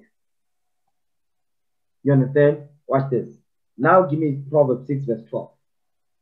Proverbs chapter 6 verse 12. Because the brother, that slick Nigg, that is verbally abusive, also is physically abusive. It just has not happened yet. But that spirit is in him also. If he's verbally abusive, he's going to be physically abusive. And I'm going to prove what I'm saying. Read it. Proverbs 6 verse 12. The book of Proverbs chapter 6 verse 12. A naughty person, a wicked man, walketh with a froward mouth. You see that thing? A naughty person, meaning what? This is a slick Nigg. A wicked man walketh with a froward mouth. You understand? He's got a dirty mouth. The mouth is filthy. Next verse. Watch this. The book of Proverbs chapter 6 verse 13. He winketh with his eyes. Because he's got gain. He's got gain. He winketh with his eyes. He's got many trains. This is a wicked slick Nigg. Go ahead. He speaketh with his feet. You see that part right there? He speaketh with his feet. So he's got a froward mouth. That froward mouth will end into what? This is what it will lead to. He will speak with you with his feet. He's going to be cheeky. He's going to be kicking you. You understand? Kicking in your stomach. You understand? Go ahead. He teacheth with his fingers. That's it right there. So he kicks you, he will be punching you. So a wicked Nigg, that slick Nigg, he's got a forward mouth. Not only that, but he's abusive physically. You just got you have not the right conditions have not been set for him to show his true colors. That Nigg that is hiding in there has not come out yet. It will require the right conditions to be activated for that Negro to pop out. So what you are reading here says, he winketh with his eyes, he speaketh with his feet, he teacheth with his fingers. He's going to punch you, slap you, kick you to break your spirit even further. Mentally, they're going to break you. Physically, they will break you as well. You will end up dead. Read on. Frowardness is in his heart. You see that thing? Frowardness, evil. Rudeness is in his what? Is in his mind. Read on. He deviseth mischief continually. He soweth discord. He's always causing problems. That's a slick Nigg. A slick Nigg always causes problems. He says he soweth discord. There's always something wrong with the brother. Slick Nigg. That's a slick Nigg. These are characteristics here. So let me put a disclaimer. You brothers, you put a hand on any of these sisters, listen, you're going to get handled. I'm going to tell you straight. You will get handled. You understand? And you sisters, a brother puts hands on you, that before you call me, you better call the police. You are married, a brother puts hands on you, call the police. If you don't call the police, guess what? He's going to continue to do it.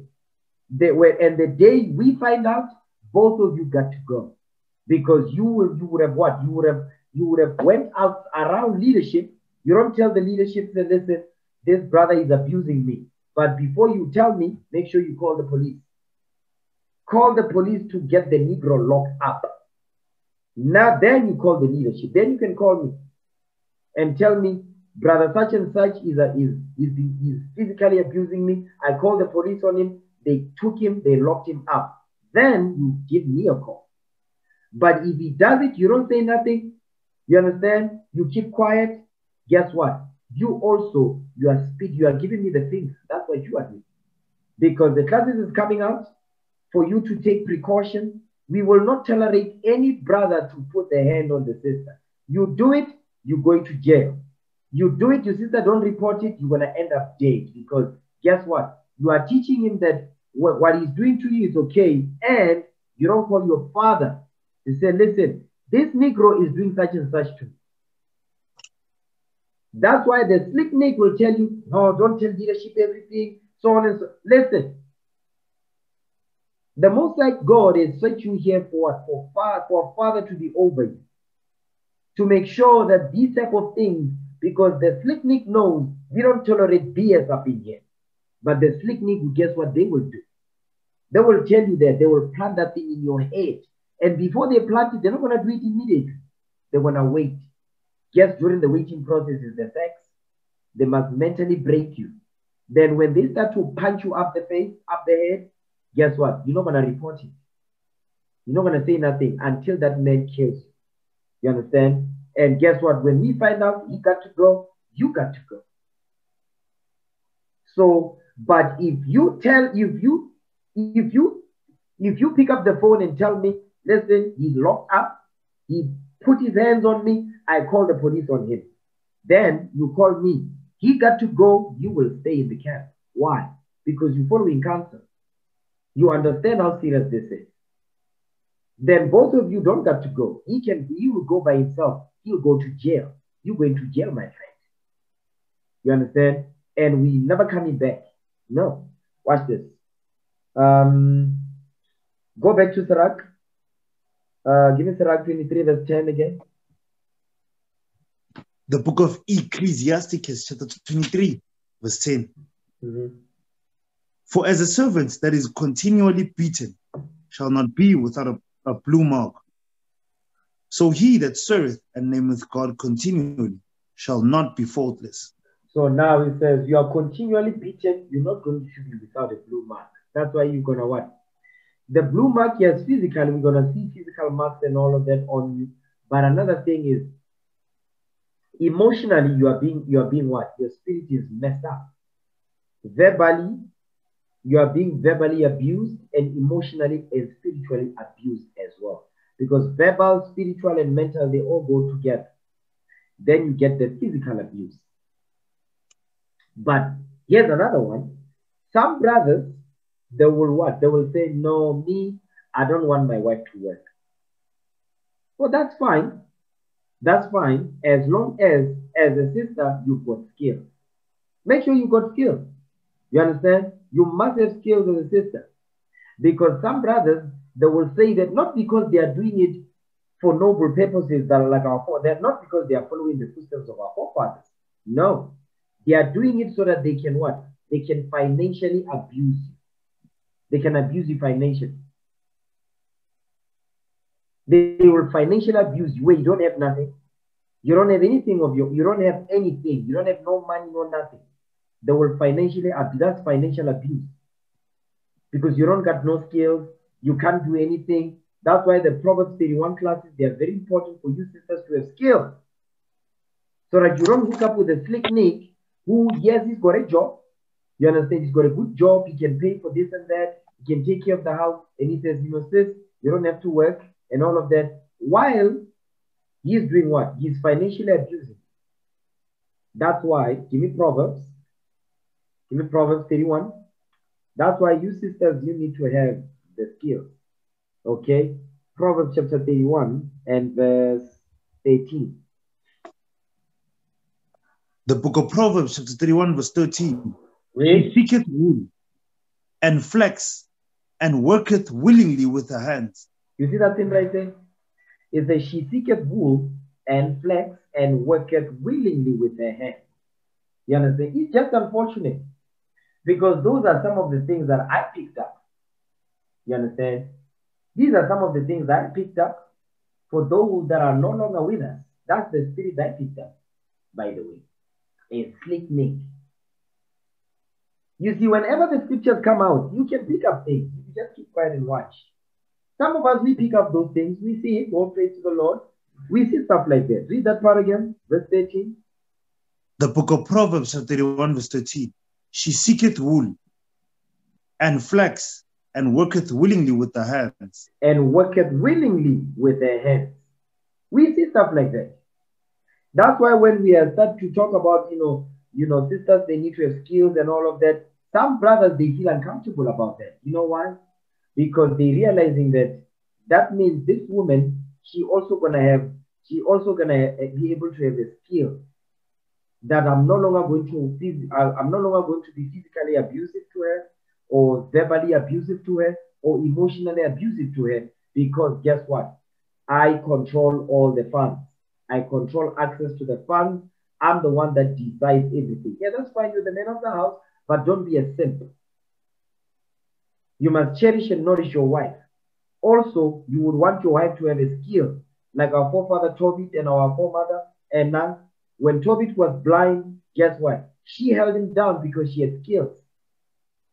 So when you don't want your wife to get skills, you are a slick Nigg. You the devil.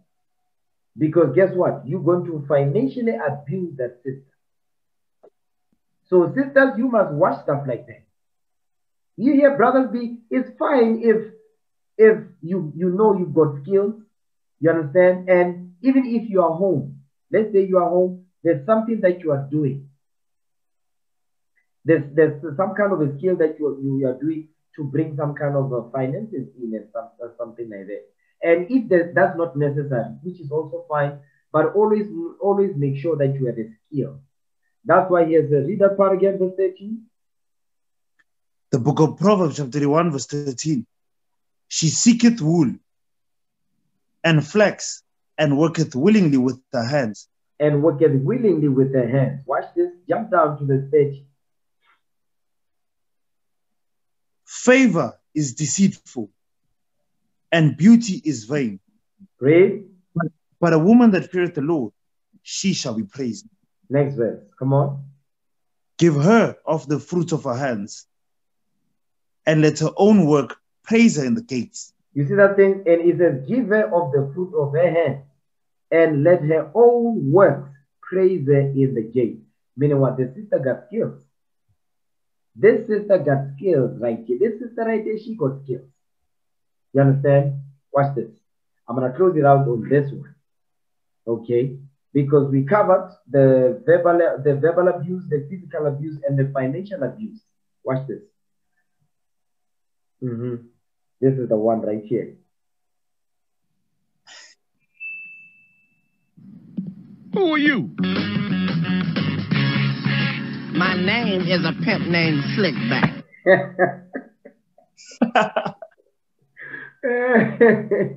Let's run it back. Let's run it back. Okay. Who are you?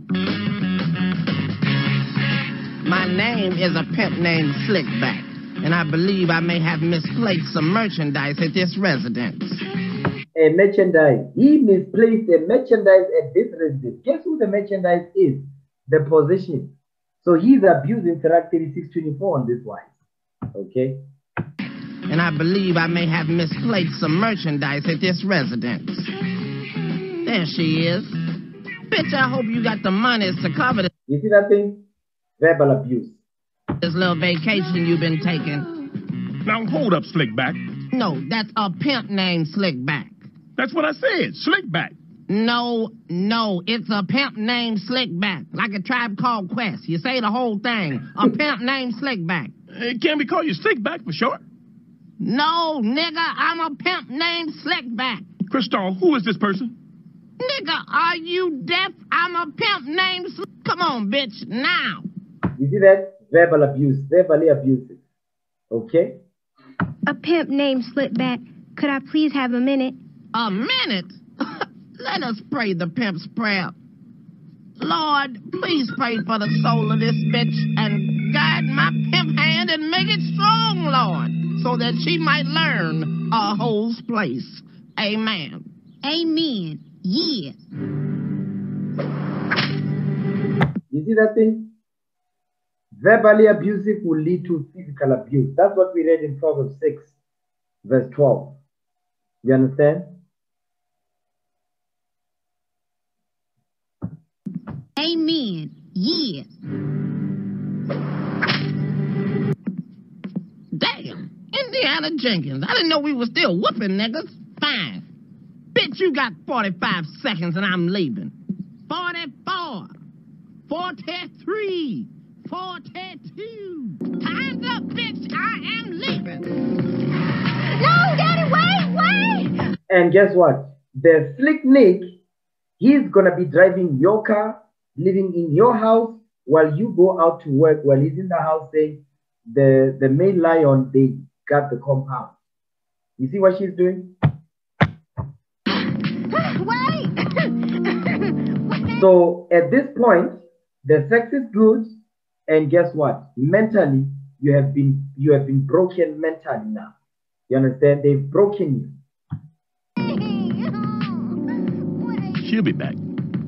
Thing I learned though. Come back. Wait.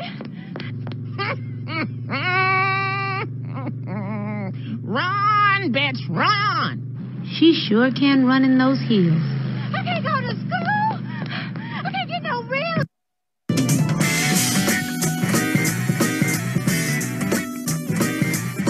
Mr. Dubois, my name is a pimp named Slickback, and this, sir, is an intervention. An intervention? Your friends have reason to believe that you are suffering from chronic bitch dependency. That's it right there. Now, this is a different class which I will have. This is going into this is the simp. You see the brother, he's a simp now. The pimp named Slickback, he's the solution provider. This right here, this is a simp. Okay? Your friends have reason to believe that you are suffering from chronic bitch dependency, Mr. Dubois.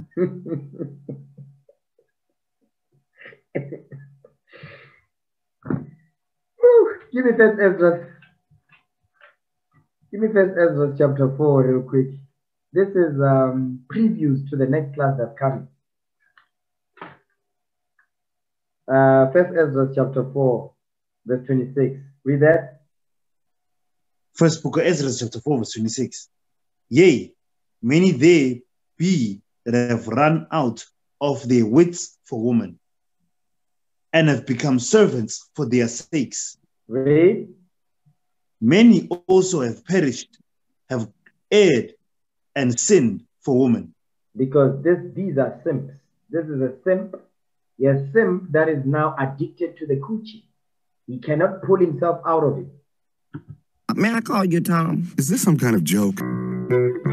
So you see, my dearest Riley, it is this instinctive and burning need to procreate between a man and a bitch that not only keeps the human race going, but also fuels many important industries, such as my very own. So what do you think about homies over hoes? Is that something at Denny's?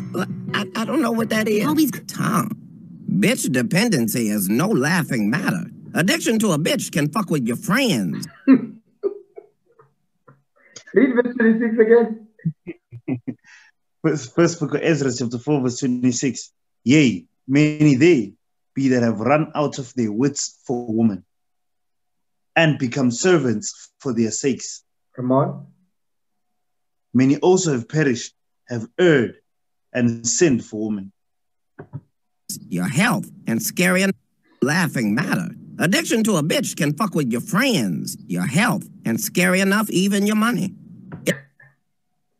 This is a simp, okay? It's a disease, Tom. Wait, what was your name again? Well, thank you for asking. My name, homies over hoes, is a sentiment that a pimp named Slickback can co-sign, Riley. I mean, don't get me wrong. A pimp named Slickback will put a lot of things over a hoe. Money over a hoe? Always. Brand new gators over a hoe? Absolutely. A turkey sandwich with just tomato? Guaranteed. But homies? Oh no. A pimp named Slickback don't do shit for the homies. Let me reiterate, don't do shit for the homies. Unless the homie will have walked that name again. Well, thank you for asking. My name is a pimp named Slickback. Wait, a pimp? Named Slickback, yes. Please say the whole thing if you would. Yes, that includes the a pimp named part. Yes, Tom, every time. Look, Mr. A Pimp named Slickback. No need for the mister. I don't think I need any help from someone like you. And by someone like me, you mean a pimp? A bad guy? Huh? Look, I'm not trying to insult you. I just don't approve of what you people do to women. Has gone out of your marriage, and perhaps you're not providing enough excitement for it. It's a normal thing in long-term relationships. And you can help me fix it? Hell no, I'm gonna help you make that bitch behave. She wants excitement, she can take her ass to the movie. Oh. So I'm wrong. So I'm messed up. Well, which one of us is the one missing a bitch, Tom? You don't see me running around looking for a bitch. I know where all of my bitches are, thank bitch, Tom. You don't see me running around looking for a bitch. I know where all of my bitches are, thank you very much. Bitch, where you at? I'm out here getting your money. That's what the hell I thought. Thank you, Grandma. Now look at you, bitchless. Sans beach, as the French in France would say. Surveillance center. Why does a pimp need a surveillance center? Included in your retainer fee is state-of-the-art bitch surveillance. Quiet Storm here has been monitoring your wife's conversations and emails. Daddy, I've got transcripts of all the conversations today, no mention of Usher. I'm hacking into her email now, but this computer is running a bit slow. Perhaps if we didn't have dial-up. Bitch, don't start with that we need another computer shit again. You say that shit every time a new iMac comes out. You ain't slick. You better make that deep boy work, bitch, and stop playing with me. Yes, Daddy. Did you know that at least 75% of bitches suffer from some kind of hearing loss? This alarming statistic means that more likely than not, talking isn't the most effective way to communicate with a bitch. That's when you have to hit her. Whoa, what? Okay, we don't advocate for that garbage. But what I want to show you, brothers, is this is a topic for another class. Okay, we'll deal with this. Strong language and all that. Okay, disclaimer. Okay, I'm going to end the class right here. I'm going to end it here. Okay, I don't want to add more to this. All right, let's break bread in the honor of our Lord and Savior, Jesus Christ. Okay. For I have received of the Lord that which also I delivered unto you, that the Lord Jesus, the same night in which he was betrayed, took bread. And when he had given thanks, he broke it and said, Take, eat, this is my body, which is broken for you. This do in remembrance of me. After the same manner also he took the cup, and when he had supped, saying, This cup is the New Testament in my blood. This do ye as oft as ye drink it in remembrance of me. For as often as ye eat this bread and drink this cup, ye do show the Lord's death till he come. Wherefore, whosoever shall eat this bread and drink this cup of the Lord unworthily shall be guilty of the body and the blood of the Lord. But let a man examine himself, and so let him eat of that bread and drink of the cup. For he that eateth and drinketh unworthily eateth and drinketh damnation to himself, not discerning the Lord's body. For this cause many are weak and sickly among you, and many sleep. In the name of our Lord and Savior Jesus Christ, we pray. Amen. Let's give the Most High hand for that. All praise to the Most High.